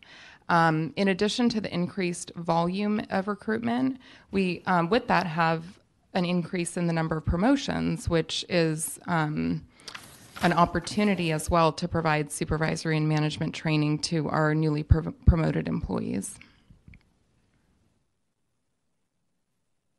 Moving on to our key objectives in the coming fiscal year. As I mentioned, we are hoping to continue to expand staff development opportunities, enhance our training and development, both on mandated trainings as well as other professional development opportunities, continue to expand our employee wellness programs as well as our employee safety program. We will be preparing for negotiations next year with 4 full-time bargaining units. Those contracts, if you recall, shifted from a calendar year basis to a fiscal year basis, so those are set to expire in June of 2025. And then along with that, we hope to make significant progress on updating our rules, policies, and employee handbook, and have an opportunity in the negotiations to tie up any loose ends with that. Good luck, you guys. As I mentioned at the start of the presentation, we have 8 full-time employees. We have been able to keep up with our increased demands with our employee population increasing through really dedicated and qualified part-time staff who we've been able to retain as well. With the emphasis on training and development, our request is to add additional part-time dollars to support a training and development part-time position that will have a dedicated focus on those staff development and training opportunities. We do have a healthy training budget, which I'm grateful to the council for, and with this, we will have resources as well dedicated to making that a priority. We also would like to add a part-time budget for an HR intern, which will be staffed as needed as we have interest. Recently, we had a human resources intern who was appointed to a full-time human resources assistant position when we had the vacancies. So that's a good opportunity to cultivate professional staff into our office as well. And then we are over time increasing our line item budget for administrative investigations. That's something that wasn't historically budgeted, and it is something that obviously we're required to do if we have employee complaints that are brought to our attention. And then we have a couple opportunities to enhance our employee wellness benefits and offerings. As we've discussed with council over time, we are always looking for opportunities to provide enhancements and incentives to our full-time and part-time employees when possible, and really focus on those programs that have a relatively low cost but might provide a little bit of interest on the recruitment front, a little bit of something that maybe other agencies don't do that we can do. In this case, this covers what's called an active and fit membership, and that is a kind of flat rate service where employees both have access to a once annual wellness related item like a Fitbit or yoga set, things like that, as well as subsidized or covered gym memberships. So that's something that will be a really nice benefit for our employees.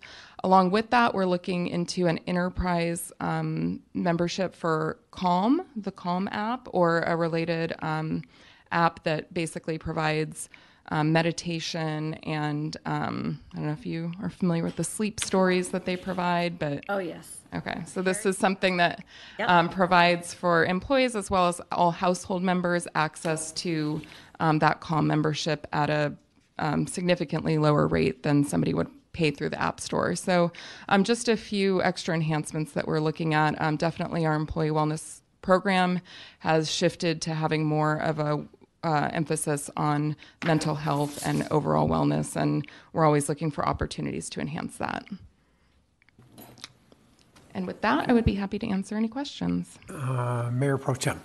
Yes, thank you, Mr. Mayor. Sort of similar to, I think it was Councilmember Lesser, but back to the kind of your metrics, this graphic page here. So under risk management, we have workers' compensation claims filed at 41 and liability claims at 37. And do we know how those compare to years past?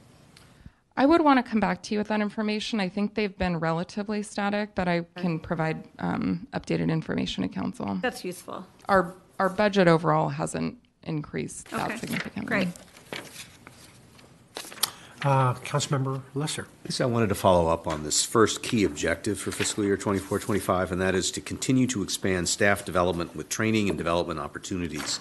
Can you talk about what that means? Are we talking about education programs, off-site, online? Are we talking about additional supervision and training? What does that actually mean?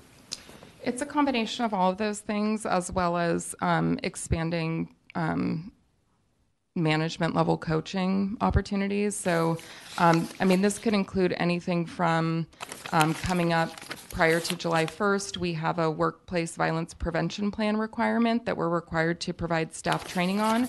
But with that, we're adding on de-escalation training and customer service training for our staff, as well as active shooter prevention training. This, includes required training like harassment training and OSHA training, but it also includes, for example, last fall we did a supervisory and management series where we had a mandatory session for all supervisors and managers. We're offering that again. We're looking at a program that would have an emphasis on emerging leaders, like lead positions or people who are aspiring to be supervisors. And then also we have virtual offerings through various companies that we contract with. So it's really looking at kind of a holistic approach to that development. And the online offerings offer the opportunity, for example, if there was something noted in somebody's development plan or performance evaluation that they need to improve in an area, that we could provide resources for online training or coaching that relates to that. So it's really taking a look at all of those offerings. Okay. Thank you. Okay. Looks like no more questions, so thank you very much. Okay, thank you. And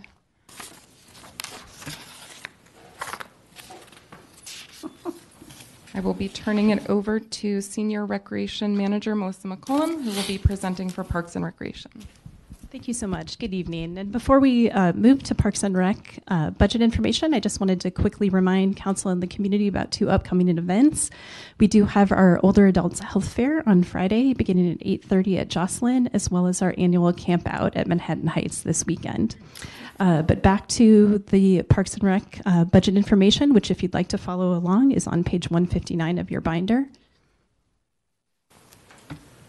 And as you know, within Parks and Rec, there are 5 program areas: admin, rec services, cultural arts, sports and aquatics, and our community programs. And within community programs, that covers our older adults program, transportation, as well as our volunteers. We have 21 full-time staff members and no anticipated change for fiscal year 2025, as well as over 150 part-time and seasonal staff. We have a budget of $11.3 million and also projected revenue for next fiscal year of $4.6 million to help cover the cost of some of those programs. Much of that revenue does come from our reservations as well as our sports and aquatics programs. In terms of performance measures, which are noted on page 164, we did conduct an older adult survey this past year with 95% satisfaction rate. We are also anticipating 35 public art projects this year, which is a mixture of utility boxes, murals, sculptures, as well as progress to the Bruce's Beach artwork.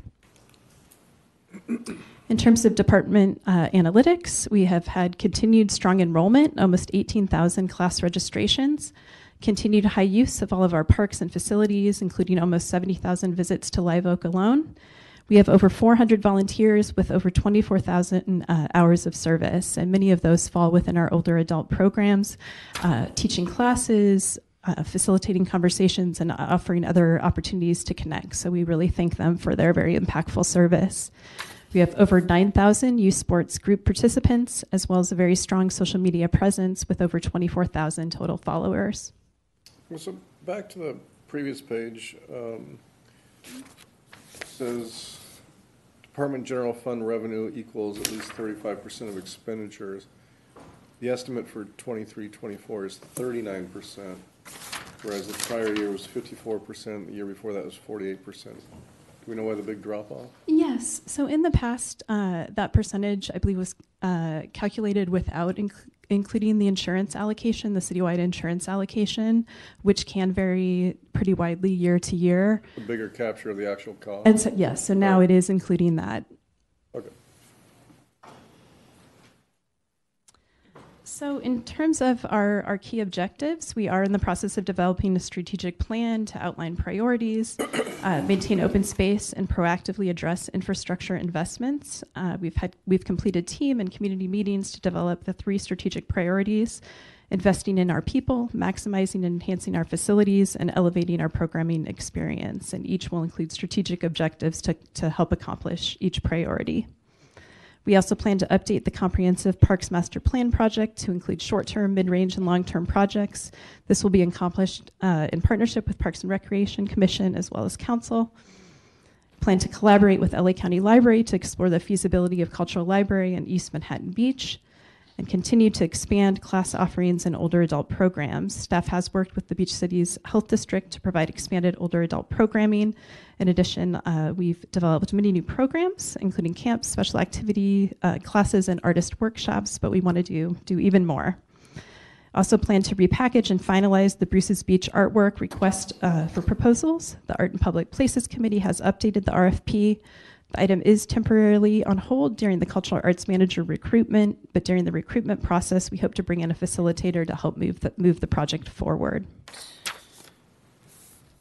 Finally, in terms of department changes or investments, we have been searching for a software platform to provide a better user experience for our registration system, and we do plan on piloting a reservation app in the coming months. And second, our chairs at Jocelyn are currently in poor condition and definitely in need of replacement. So new chairs will be easier to clean and maintain for the wide ranges of uses, from our daily programming to use at some of our special events. So that does conclude my presentation, but I am available for questions. Okay. No questions? Okay. Thank you. Actually, I did have one. There had been an exploration with the older adult programs to make better use of other facilities beyond just Jocelyn Heights, as well as some partnership with the Beach Cities Health District at Adventureplex. Can you provide any insight in the status of those discussions? So I do know that they're under development. I don't know that they've been implemented at Adventureplex yet. But our senior recreation supervisor is working closely with Beach City Health District about options. Okay. Thank you. Thank you, Martha. Okay. Good evening, Mayor Franklin and members of the City Council. I am Andrew Enriquez, your captain for the Police Department. I'd like to thank you for this opportunity to present the Police Department's budget on behalf of Chief Johnson. If you'd like to follow along in your budget book, it's on page 199 is where it begins. Our proposed budget for fiscal year 2024-25 starts on 199. Our proposed budget is approximately $39.4 million and includes 120 full-time positions. As you can see, 64% of our budget goes toward personnel costs, which are the boots on the ground. Police Department programs include administration, which also includes records, technical support, dispatch, investigations, crime prevention, and the School Resource Officer program. Patrol, which includes jail operations, traffic safety, which includes parking enforcement and animal control, and our asset forfeitures and grants. And looking at our performance measures, which start on page 204 in your budget book, violent crime is up slightly compared to last year, which is a trend that law enforcement agencies across the state are seeing. Property crimes are trending lower this year than last year, and we are working hard to fill open positions. Since July of 2023, with the assistance of our Human Resources Department, we've filled 15 full-time positions. In looking at our analytics, I'm really proud of our team at the Police Department. In 2023, we responded to over 16,000 calls for service and made over 19,000 self-initiated service contacts. Our volunteers in policing donated over 2,800 hours of their time in service to our community. Our records section processed over 2,400 public records requests, and we continue to connect with our community through a robust social media presence and push messages out through our public safety notification system, Everbridge, which was formerly known as Nixle. In looking at our key objectives for fiscal year 2024-25, we will provide training and leadership opportunities for sworn and civilian personnel, as well as attracting and retaining outstanding employees through focused recruitment, hiring, and training. We will complete the 2023-2024 Police Department Strategic Plan goals and report to the community. This includes a focus on 3 key goals: implementing proactive crime-fighting strategies, collaborating with the community through engagement and community partnerships, and employee development to ensure that our team has the tools and training they need to provide the highest level of service to the Manhattan Beach community. We will coordinate patrol and detective response to crime trends, and this will include providing directed patrols and developing proactive crime-fighting strategies to reduce crime and improve the quality of life in Manhattan Beach. We will enhance usage of crime reduction technologies, utilizing the technology to enhance the delivery of public safety services. And we will continue to promote traffic and bike safety through enforcement and education. The Police Department budget includes investments in public safety vehicles and technology that will ensure our officers have the tools they need to keep the community safe. In light of potential threats to crowded events, the practice for modern law enforcement agencies is to staff a crisis response team at each special event comprised of SWAT personnel, an armored rescue vehicle, and medically trained officers with first aid supplies. Currently, the Manhattan Beach Police Department SWAT team has no armored rescue vehicle. The purchase of a rescue vehicle will allow for it to be deployed at all high-profile events and used during emergencies.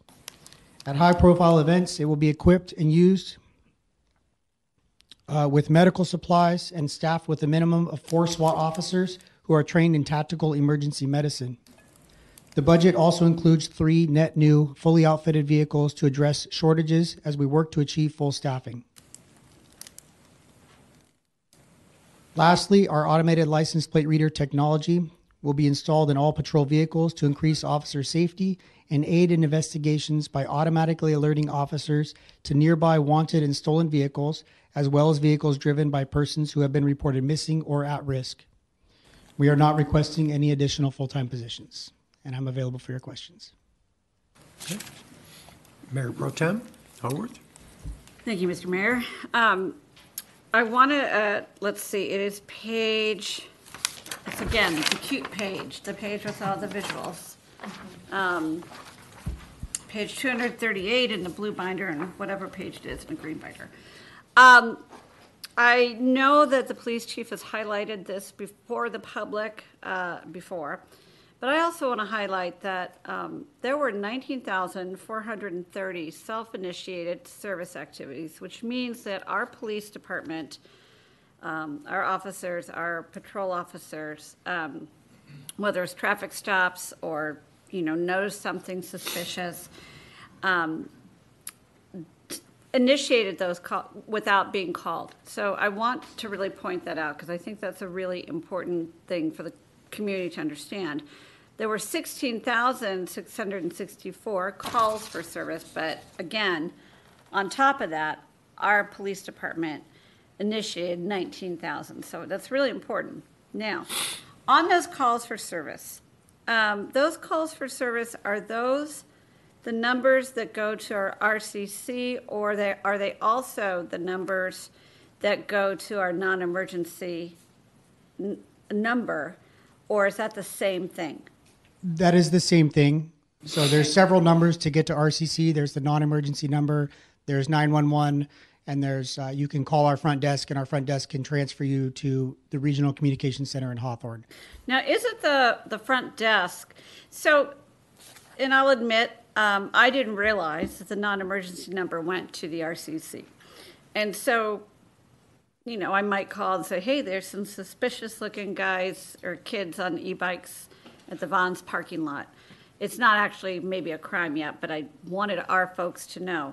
But that just goes to RCC, and then they relay it back to us.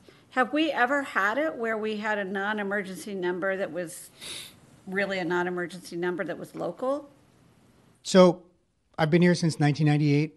Longer than me. I don't remember a time when we actually dispatched calls out of our station. Okay. However, the watch commander's office is right next to the front desk, and there is usually someone in the watch commander's office. And I know for myself, when I'd worked as the watch commander, if I would hear a call come into the front desk, I would immediately get on the radio and just put out, hey, calls coming into RCC about a shoplifting at Vaughn's, go ahead and start units that way. Right. So as the call's being transferred to RCC from our front desk, we already have units going that way to at least start to get information. That's helpful to know. And is that if I call the front desk as opposed to the watch commander, or is that the same thing?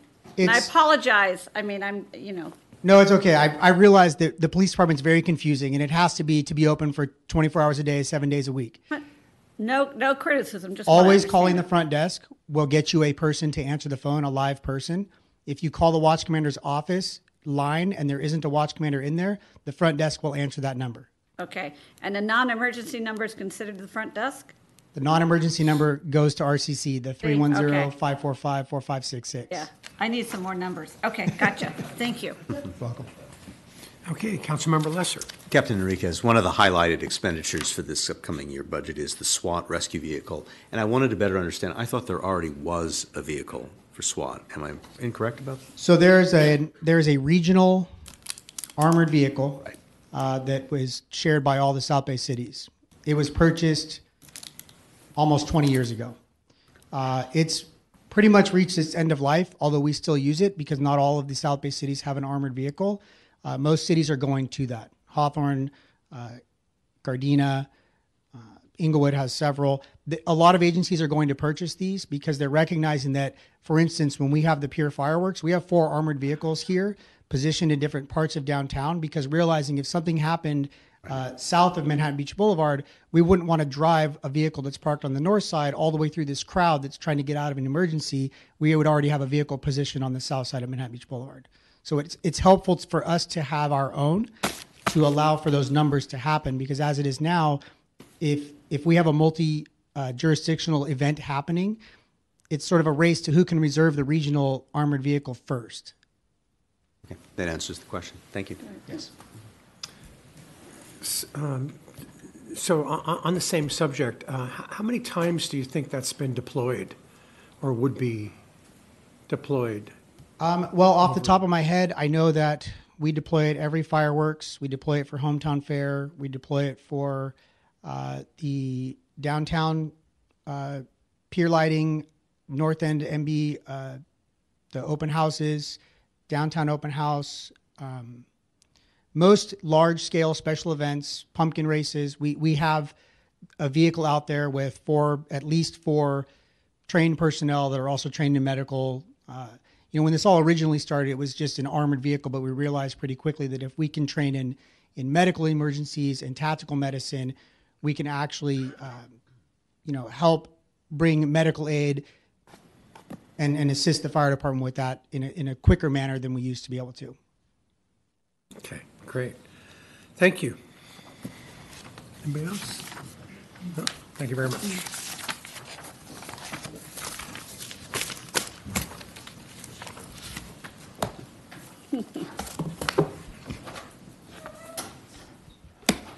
Good evening, Mayor and Council. I'm Mike Lang, your Fire Chief.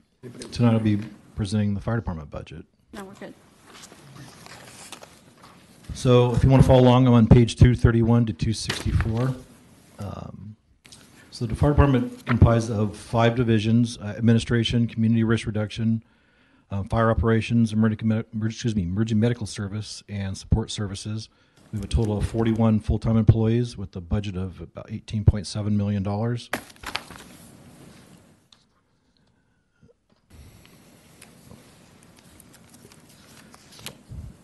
And for our notable statistics, we can follow along on 234 on this as well. Some of the highlights, I'd like to highlight our annual inspections. When I came on as your fire chief in 2021, we were about 26% of our inspections were being done. The last 2 years, we're going to hit 100%. So we're meeting our state mandates and our other business inspections as well. And we're remaining down a little further as our under 5 minute response time. There was a typo. It should be just under 5 minutes for the 2023-24, as reflected in our next slide. So our statistics we would like to showcase. We consistently are seeing our call volume increase. To this last year, we were a little over 4,000 calls with our, like I said, a response time of under 5 minutes at 4:59 average. See, our bulk of our calls, our EMS calls, about 2,400 calls. We have about 6,600 hours of training divided between EMS and fire operations. And our August remains our busiest day of the, month of the year. Saturday, the busiest day between 12 and 1 p.m., our busiest time of the day. And giving our fire prevention and now known as community risk reduction ton of props. All state mandates of 423 were done 100% this year.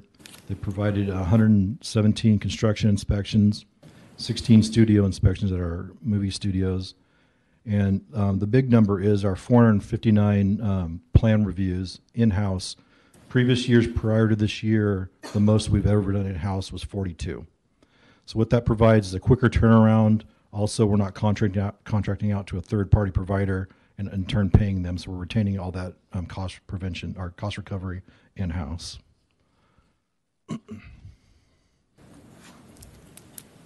Some of our key objectives this year is to maintain a high level of operational readiness for emergency response through training and employee development,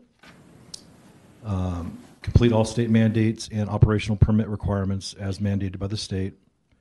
We're consistently reassessing our current EMS delivery and opportunities to increase efficiency. And at mid-year, you did approve a second ambulance, and we're in the process of flying those positions now.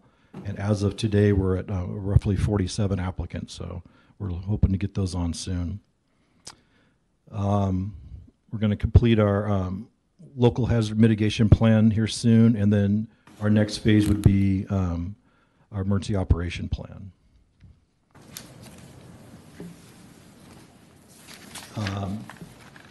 So our service delivery investments year is really concentrating on employee retention and our succession planning. We'd like to add a fire department intern, which will be really concentrating on assisting our emergency preparedness administrator on this emergency operation plan and local hazard mitigation plan to free up some of her time. Instead of data collection, that person will be doing that, and should free up her to do better use her time. Upgrade our management analyst to a senior analyst position, again, for employee retention. She's working far above what she's doing now, or what her position now. And then for succession planning, upgrade one of our fire inspectors to senior inspector, which would create a step, which would be the next step before going to fire marshal. So the total cost of that would be $49,275. Some other investments we'd like to do is increase our wellness program. We're looking at, like I said, looking long term. We do a good job at our physical fitness, our medical exams, but we want to tie in, and we do have an on-call psychologist that firefighters can call at any time. But we want to take a step back and start that process as we bring them on in our mini academy, and then there'll be a wellness check every 3 to 4 months.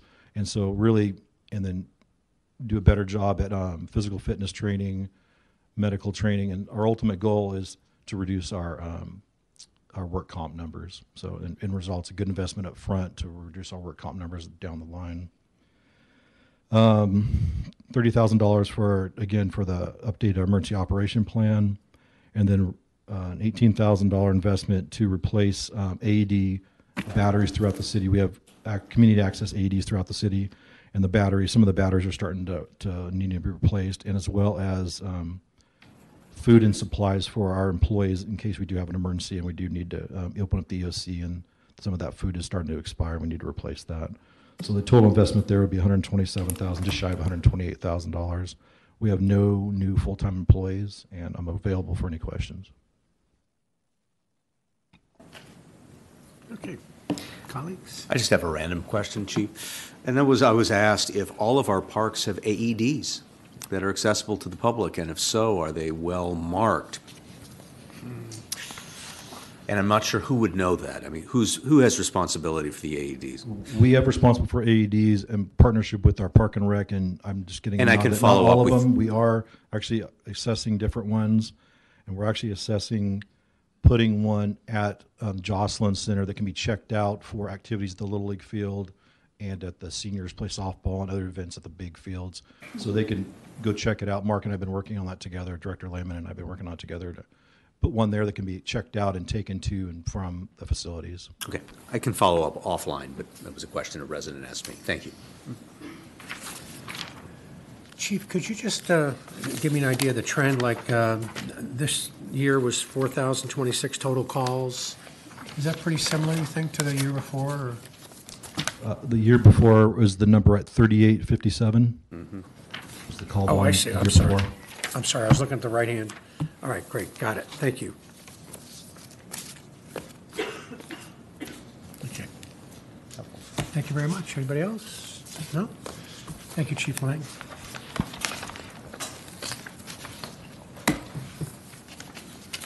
Good evening, Honorable Mayor and Council members. Talene Mirzakhanian, your Community Development Director.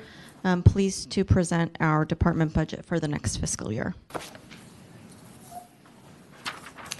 To follow along with our department budget, you can turn to pages 265 to 300 of your budget binder. Community development is comprised of building and safety, planning, code enforcement, traffic engineering, environmental sustainability, and administration. The pie chart on this slide demonstrates our expenditures by program. As you can see, building and safety, the division in which we review and issue all building permits, accounts for 44% of our expenditures, about $3.7 million.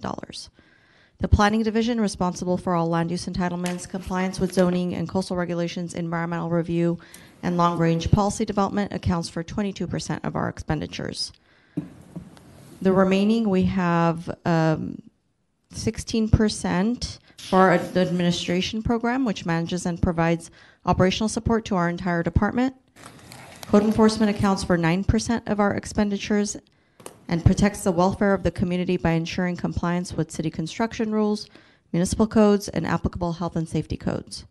Traffic engineering accounts for 6% of our expenditures and is responsible for the safe and efficient movement of people and goods on the city's transportation system. Environmental Sustainability Division, which accounts for 3% of our expenditures, strives to create a healthy, sustainable, and resilient city while furthering the city's long history of environmental leadership, policy, and stewardship, both as a community and as a city government. The Community Development Department is comprised of 39 full-time positions, and our proposed total expenditures for the next fiscal year is about $8.3 million.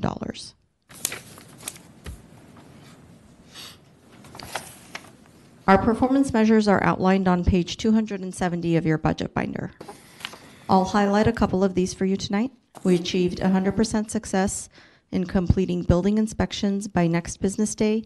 We also reviewed 99% of code enforcement service requests within 2 days, both of which surpassed our targets. You'll notice that we have reported 65% success in achieving our goals for building and planning services turnaround times during this fiscal year versus 54% the prior year. The 65% reflects where we were at 2 months ago when we first reported this. As of today, this number is actually at 71%. This performance measure is made up of 4 categories. One of these categories is the first round of building review for complex permits. Our first round building review is currently at an 86% success rate. What's bringing our performance measures down at this time are the 2 categories that require a 48-hour review time frame, some of which we have not been able to complete in time due to a long-standing vacancy of the plan check engineer position, which has been incredibly challenging to fill. These include minor plan checks and solar permits, for example. But as demonstrated by the progress, the department is continuing to improve.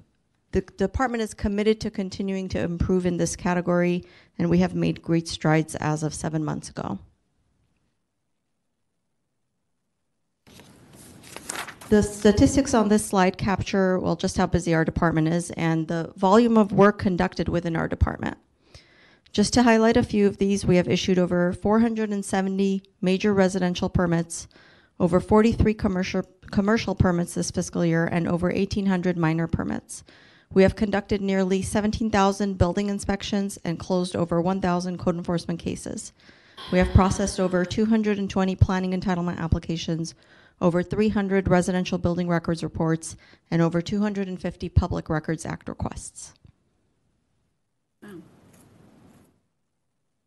Our department's key objectives for the next fiscal year include complying with legally mandated state housing requirements, which includes implementation of our adopted housing element, overseeing major development projects, including projects that are coming through based on our newly adopted residential overlay zone, and key economic development projects under construction, which include Skechers and the hotel on Sepulveda Boulevard.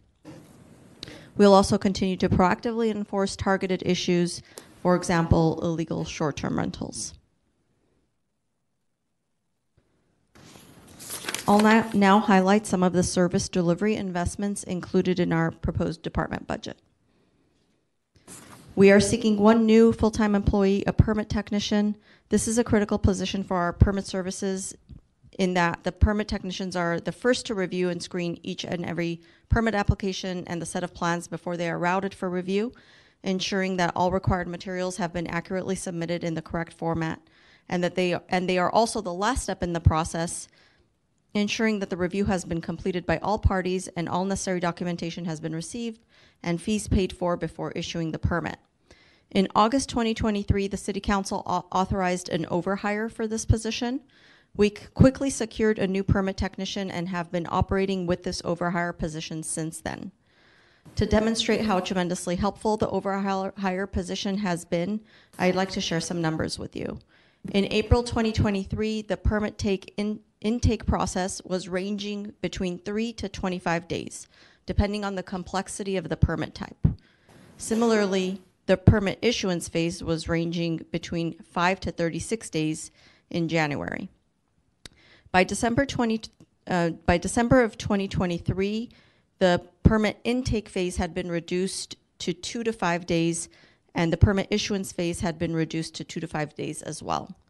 The overhire position has played a significant role in allowing the permit technician team to maintain all of their processes at a time frame below 5 days. For this reason, we are requesting to make the overhire permit technician position a permanent one. Other investments included in the proposed budget that would come from the general fund include securing EnerGov-related consulting services at $25,000 for the fiscal year. EnerGov, of course, is our permitting software.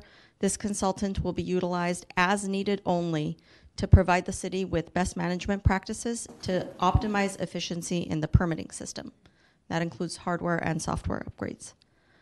I'll note here that the planning and building programs are offset by cost recovery fees, and we look forward to engaging in the upcoming user fee study with our colleagues in the finance department, which will further right-size our user fees. Thank you for your consideration of our department's budget, and I am available for questions. Okay. Colleagues? No? I have one.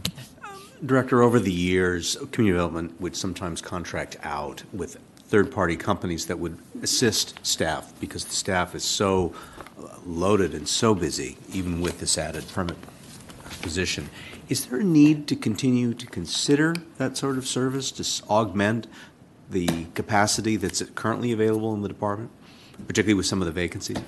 We currently are utilizing 4 consultants for our building and safety reviews. Even the consultants, it's been challenging with them because they've also been having trouble securing staffing with the right skills to be able to review and analyze the complex permits that we're seeing coming through our permitting process. However, we do have 4 consultants. We will be going out to RFP to be able to gain some more consultants on the building and safety side. Again, all of those costs are recovered. All of those costs are deferred to the applicant. So the city doesn't spend anything on those consultants. That's why I asked. Thank and you. we are looking for some more to help us processing on the engineering side, particularly because we've had the plan check engineer position open since November, I want to say November of 2023. We are not receiving any applications. It's been tremendously difficult. We are doing our best to get someone in that position to help with the turnaround time for some of those minor permits that I mentioned earlier. But it has been increasingly challenging. I'm aware of that opening. Is that because there's competition for this type of skill set and this type of individual who's professionally trained in the private sector, or multiple government agencies are all sort of competing for the same talent? I've reached out to former colleagues, even on the private sector side, and those ones particularly who offer these types of services to municipal organizations. And even they are having challenges finding this expertise right now. Thank you. Great. Director Mercicanian, could you break down the permits to new complete homes? Like approximately how many complete homes are being built? New single-family residences annually? Is that the question? Yeah, just a guess. I'm trying to relate this to increase in property taxes, which then can increase, the revenue into the city. And so let's see. And I'm sorry, I didn't about reach out. 120. 120 brand new homes. Yes. Old one knocked down, new home. Correct. Okay. And I'll just note that the types of homes that we're seeing in Manhattan Beach are not your standard single-family home, which of course we all chuckle. The review of those types of homes becomes more complex because oftentimes, more times than not, they include basements, double basements.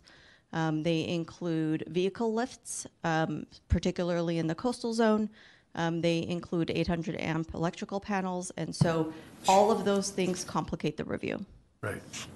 Okay, thank you. Appreciate it. Any other questions? No, all set. Thank you. Wow, 120 homes. That's a lot. All right, well, good evening again. My name is Eric Lee, your Public Works Director. As you know, the Public Works Department, our budget is among the most complex in the city organization, and it takes a team to put that together. And so I'd like to recognize all my colleagues in that section of our circle here for all the hard work they've done to get us to this point. In Public Works, our mission is to build, maintain, and protect our small beach town community with a passion for excellence. And so this budget is definitely proposed with that in mind. We've got a variety of programs. Obviously, we have administration, engineering, street maintenance, buildings and ground maintenance, street lighting, landscaping, water, storm, sewer, fleet, and parking facilities. The budget we're proposing is just over $79 million with 77 full-time positions, which is a 1 position increase over what we currently have, and I'll get into that in a minute. As it relates to our performance measures. We have a variety. I'd like to point out this is the second year in a row that we're going to be awarding 100% of the construction contracts we've planned to do for the fiscal year, and so very thankful for our engineering group on the work they're doing there. We are planning to hit 25% of distributed water coming from our own city wells by the end of the fiscal year, and it's possible we might not hit that, but we're making great progress, and once we have our water treatment plant up and running, we're hoping to do even more than that, and I'll get into that in a minute as well. And then I'd also like to point out the fact that we continue to address reported graffiti within one business day, sometimes same day, sometimes same afternoon, and we're filling all of our potholes within 2 business days. And so that really helps to make sure Manhattan Beach stays well maintained. As it relates to some of our numbers, we received 36,000 calls at our administrative office last year. We had 84 council agenda items that you're very aware of that we've brought to your attention.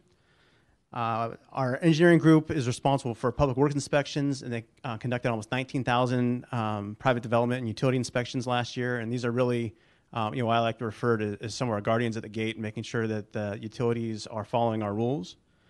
In our field operations group, we painted almost 28,000 linear feet of curb paint last year, which is it's outstanding because we now have a paint truck that we can do that internally and make sure that the paint on the curb is actually refreshed. It's 5 miles.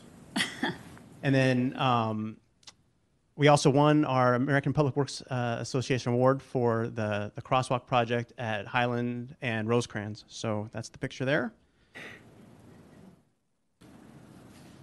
As it relates to key objectives, as I've mentioned to the council before, we've got nearly 150 work plans in public works we're trying to accomplish. This is just a really high level, sometimes summary of what we're trying to get to that we want to bring to your attention. The first one here is improving public engagement outcomes related to department projects. This is an area that my management team has identified that we really continue to have some gaps and we want to close that. And with that in mind, our focus for next fiscal year internally in public works is going to be telling our story, both internally and to the community. And so very excited about that. As the council is aware, we have a number of work plans that you've assigned that are assigned to public works, including the beautification of our business districts, exploring kiosks and other metering solutions for parking, and then community education as it relates to recycling and organic waste. As City Engineer Daugherty mentioned, we've got 94 unique capital improvement projects that we're trying to complete over the next many years. And then our water treatment plant, we are on the cusp of getting that up and running. And we're looking forward literally in the next few weeks to be treating our own water and putting that into our water system. And then our plan is once we normalize those operations to come back to the council requesting direction to explore getting more water rights so we can be more self-reliant and also reduce costs associated with the water fund.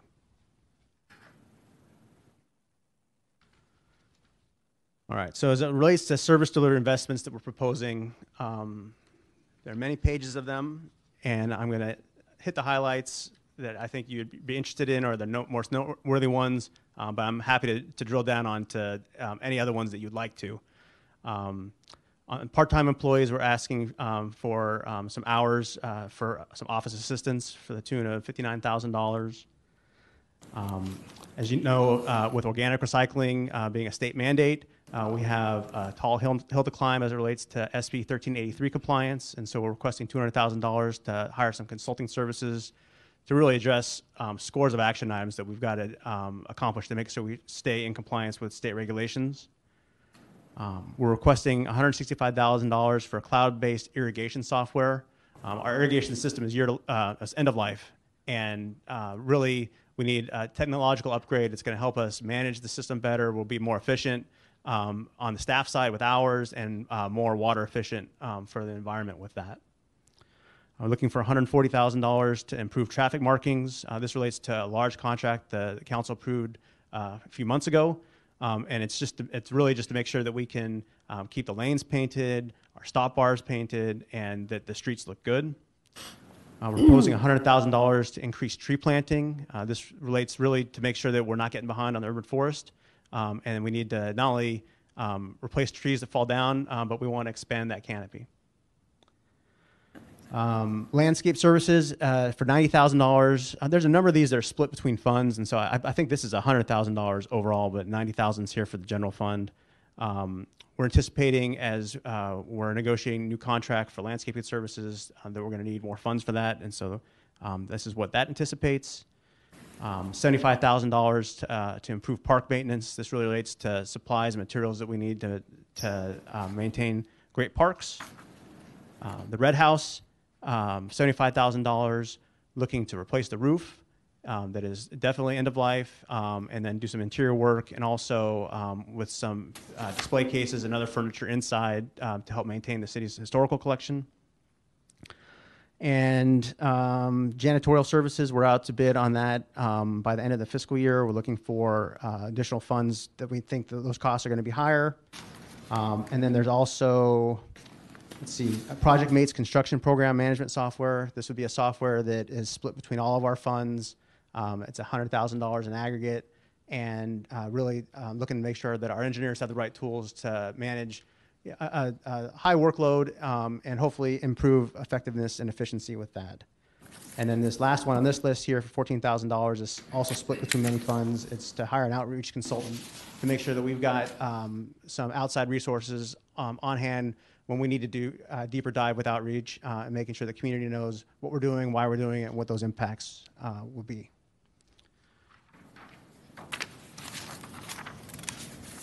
Going to the next slide here. We are asking for one position. It's a water system operator. This is to make sure that we've got the right resources to run our own water system and make sure that we're not getting behind on maintenance, and that we can also have the right amount of staff on hand if we do have an emergency issue to deal with. And then other investments in the water fund, water flushing program, we just need more supplies to assist with that. We're looking for a truck for one of our treatment operators so that he can operate independently and not have to have a co-pilot moving around the city. We've got some lead and copper rule obligations with the state that we want to comply with. There's some backflow issues we need to address internally, and then there's a whole host of these items that are split between a number of funds that I think I've already mentioned.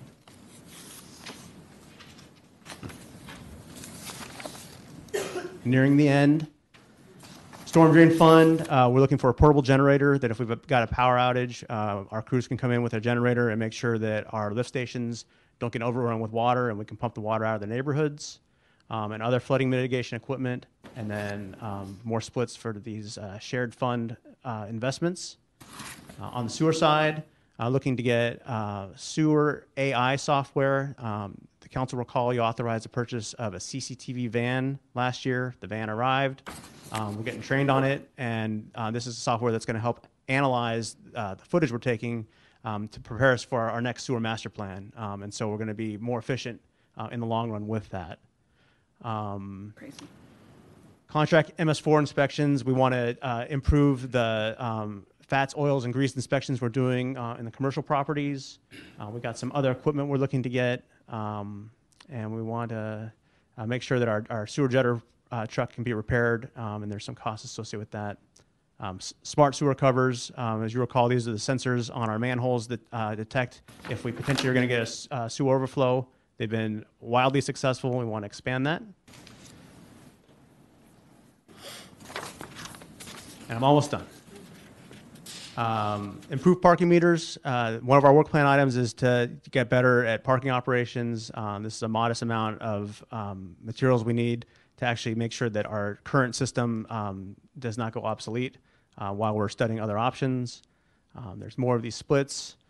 In the fleet fund, there's $127,000 for bulk fuel. This is really just to right-size our budget for our current need with current price of unleaded and diesel. And that is a total of $2.2 million, all funds. And with that, I'm available to answer any questions that you may have. I have just a basic one, and that is, what is the metric for determining what is a capital improvement project budget item versus an operating budget fund? For example, a roof on a structure. That's in our operating budget. Why? Traditionally, I'm familiar with systems where if it's over $100,000 or going to be multi-year or it's something of political significance, staff would recommend that being on the capital side. This roof repair is likely to be handled by our field operations group on a non-multi-year basis, and so that's why we proposed it in that fund. Okay. There were a couple others, but I think you provide a general explanation of the metric that's good enough for government work. Thank you. Thank you. So the SB 1383, what do you call it? What kind of waste? It's organic waste. Organic waste. So this is a mandate by the state. Are they giving us any grants or anything to? They to are. help with? So the $200,000 that we're proposing is above and beyond what our grants that we've already secured will allow for. So we currently have an engagement with a consultant that we're using grant funds for. We anticipate there's going to be more grants into the future as the state really is ramping up its enforcement on this legislation. And so we will stay abreast of any other opportunities there are for the grant side. Okay, great. Thank you. That's it for me. Anything else? I guess one follow-up on a question I asked earlier. Again, the OTS board has reached out to us with regard to expenses for maintenance. I think it's interior maintenance as well as exterior. And I guess I just wanted to understand, does the Public Works Department have a response to the request for assistance? It's up to us as policymakers, but I'm just wondering what would be the approach to try and understand what it is they're asking and whether or not it really is a city responsibility versus a responsibility of OTS. So I think it's a very complicated request that they have. From the perspective of our MOU with OTS specifies that the city maintains the structure and the exterior, and OTS maintains the interior. And so our contract is clear in that regard. And in talking with Ms. Adams, the executive director, they are struggling on the inside to maintain an aquarium environment that's fully enclosed, and they're spending, I think, between $200,000 to $300,000 per year on interior maintenance, of which they're looking for city assistance for. As it relates to the Public Works Department's posture on that, getting involved in interior maintenance of that aquarium would be a new line of business for us, of which I don't think we have the expertise to get into, certainly at this point, without understanding it more. If it was certainly if it was only on a reimbursement basis, which potentially that could be, certainly OTS would have that expertise much more than the city. And I think that becomes really just a policy funding issue for the council to consider. And if that's something that you wanted to move forward, obviously we would need to renegotiate that MOU. Thank you. Helpful. I mean, you could be like SpongeBob SquarePants all day long, taking care of that, right? Thank you.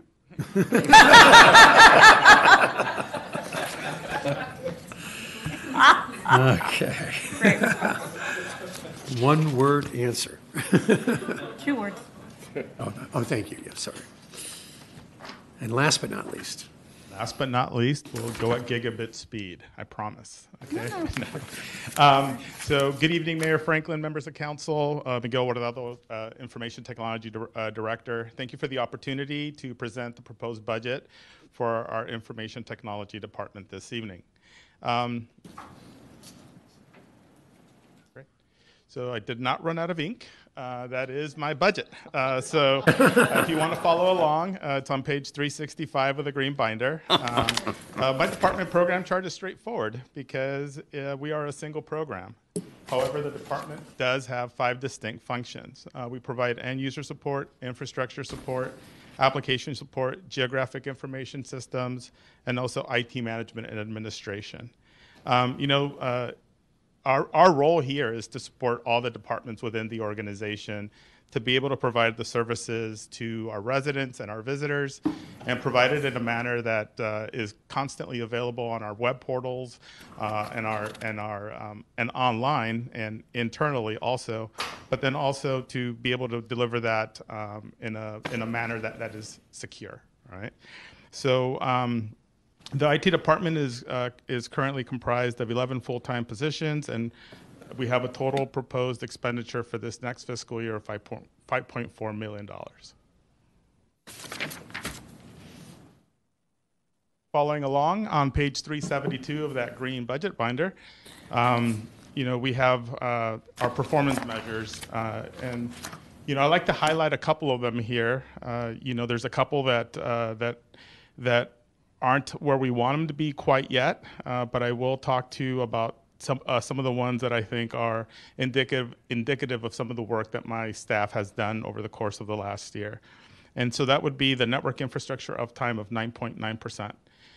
This metric of 9.9% allows for up to 8.77 hours of unplanned downtime throughout the year.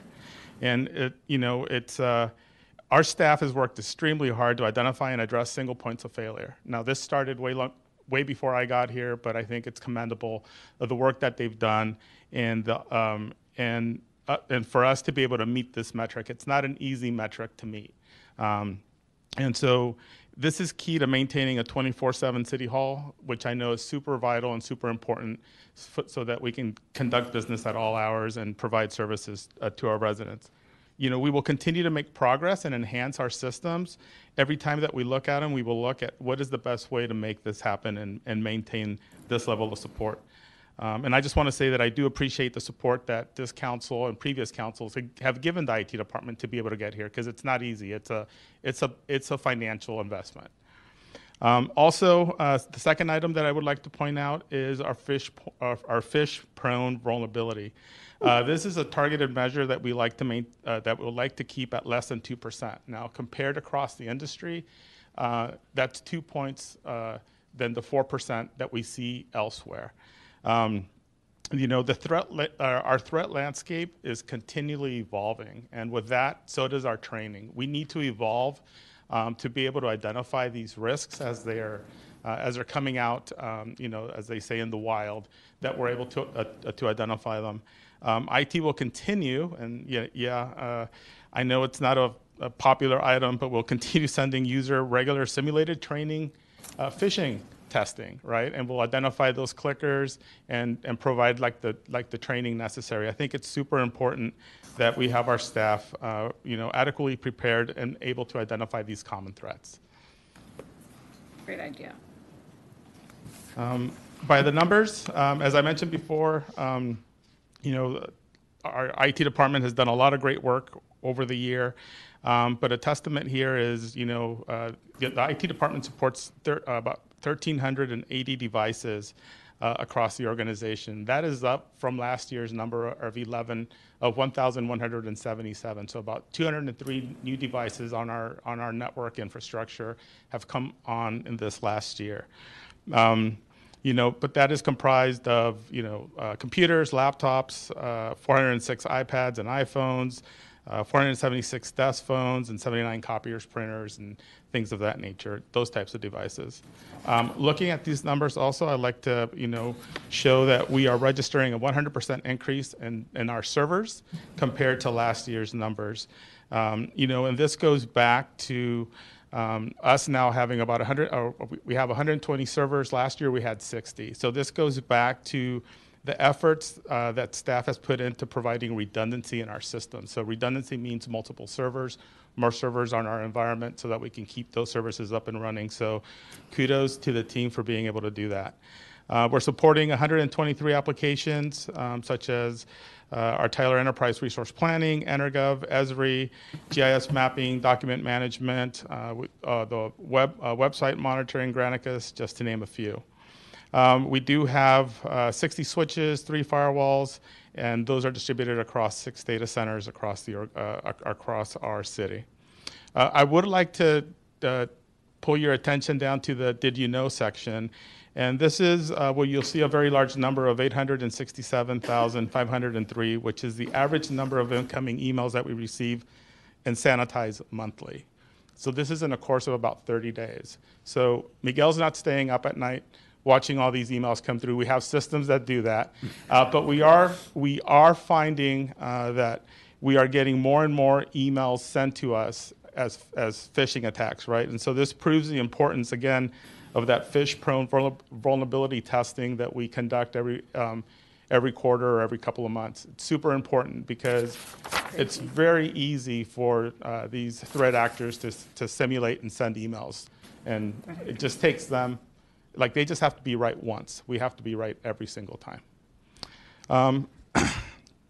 Let's see, some of our key objectives for this next fiscal year is we'll continue to improve end user support, our city enterprise application enhancements for the systems that you heard about earlier, software management and better support of city departments and the public.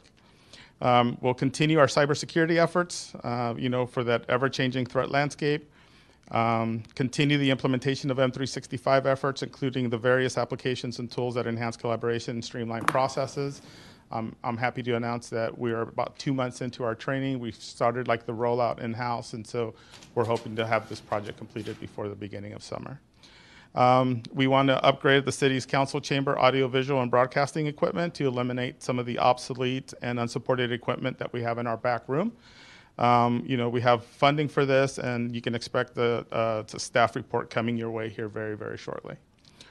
Research and implement AI technology to streamline and improve processes. AI is not just a buzzword anymore. We need to explore and find the appropriate use for it to help help us automate tasks and improve efficiencies in the organization. Let's see, the service delivery investments this year.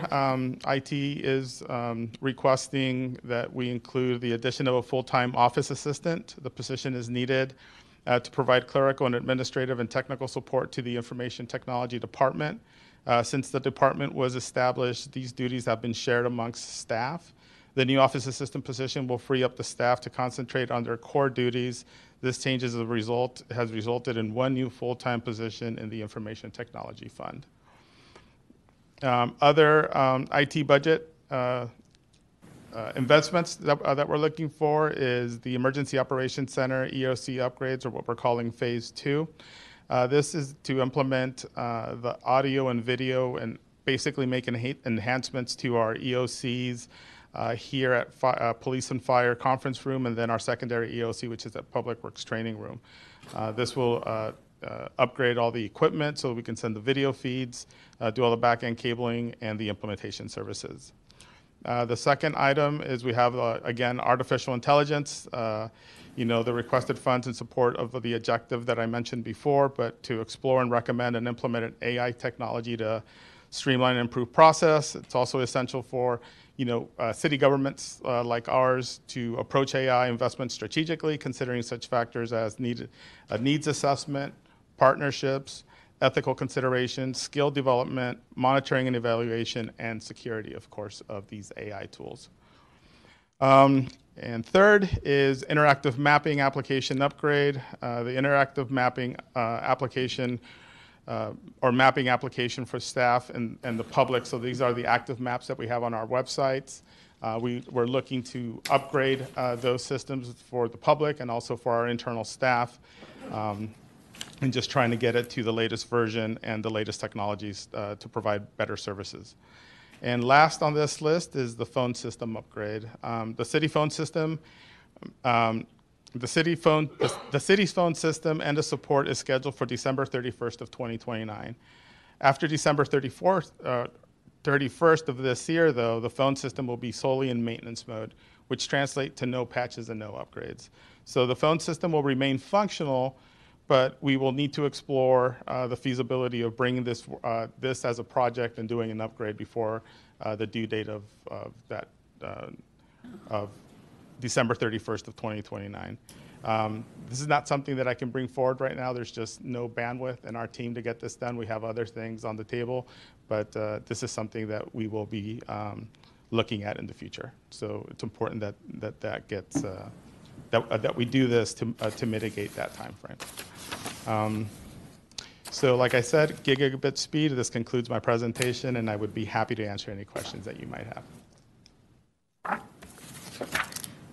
Just a random one, which I hope is quick, is historically the city received PEG funds from cable operators to help support the costs to improve our broadcast capability. With the decline in cable, I'm just wondering, how does that impact that revenue source to help pay for some of these upgrades? I think it will impact it, but they're still on the hook for some of those services that they provide us. And so as long as we have a cable system in the city, that's still going to feed into our coffers, if you will. And can those funds in turn be used to upgrade our internet capability, particularly with more and more people streaming meetings instead of watching them on cable? Yeah. So we can provide the services during the installation to be able to stream our meetings, but we're just not able to. If I understood your question correctly, we're just not able to do it after the fact. So we can do it at the time of the upgrade. Any other questions? No? Thank you. Thank you. All right. Anything from the city manager? Steve? No, this. Well, at this time, if you have no more questions, it would be appropriate to open up public comment. Okay. Opening up public comments. Don't all rush down at once. Seeing we're down to just 2 members of the public. In the chambers, anyway. A 33% drop. What about? And how about Zoom? There's no request on Zoom. Okay, so we'll close public comments and. That basically concludes the study session tonight. Our next opportunity to discuss will be next Tuesday at the regular city council meeting. We have another budget study session scheduled for 5/28 if we need it. If not, we can cancel that. And our goal, of course, is to adopt the budget on June 4th to take effect July 1 of 2024. Okay, great, thank you. So we will adjourn to Tuesday, May 21st at 5 p.m. for closed session.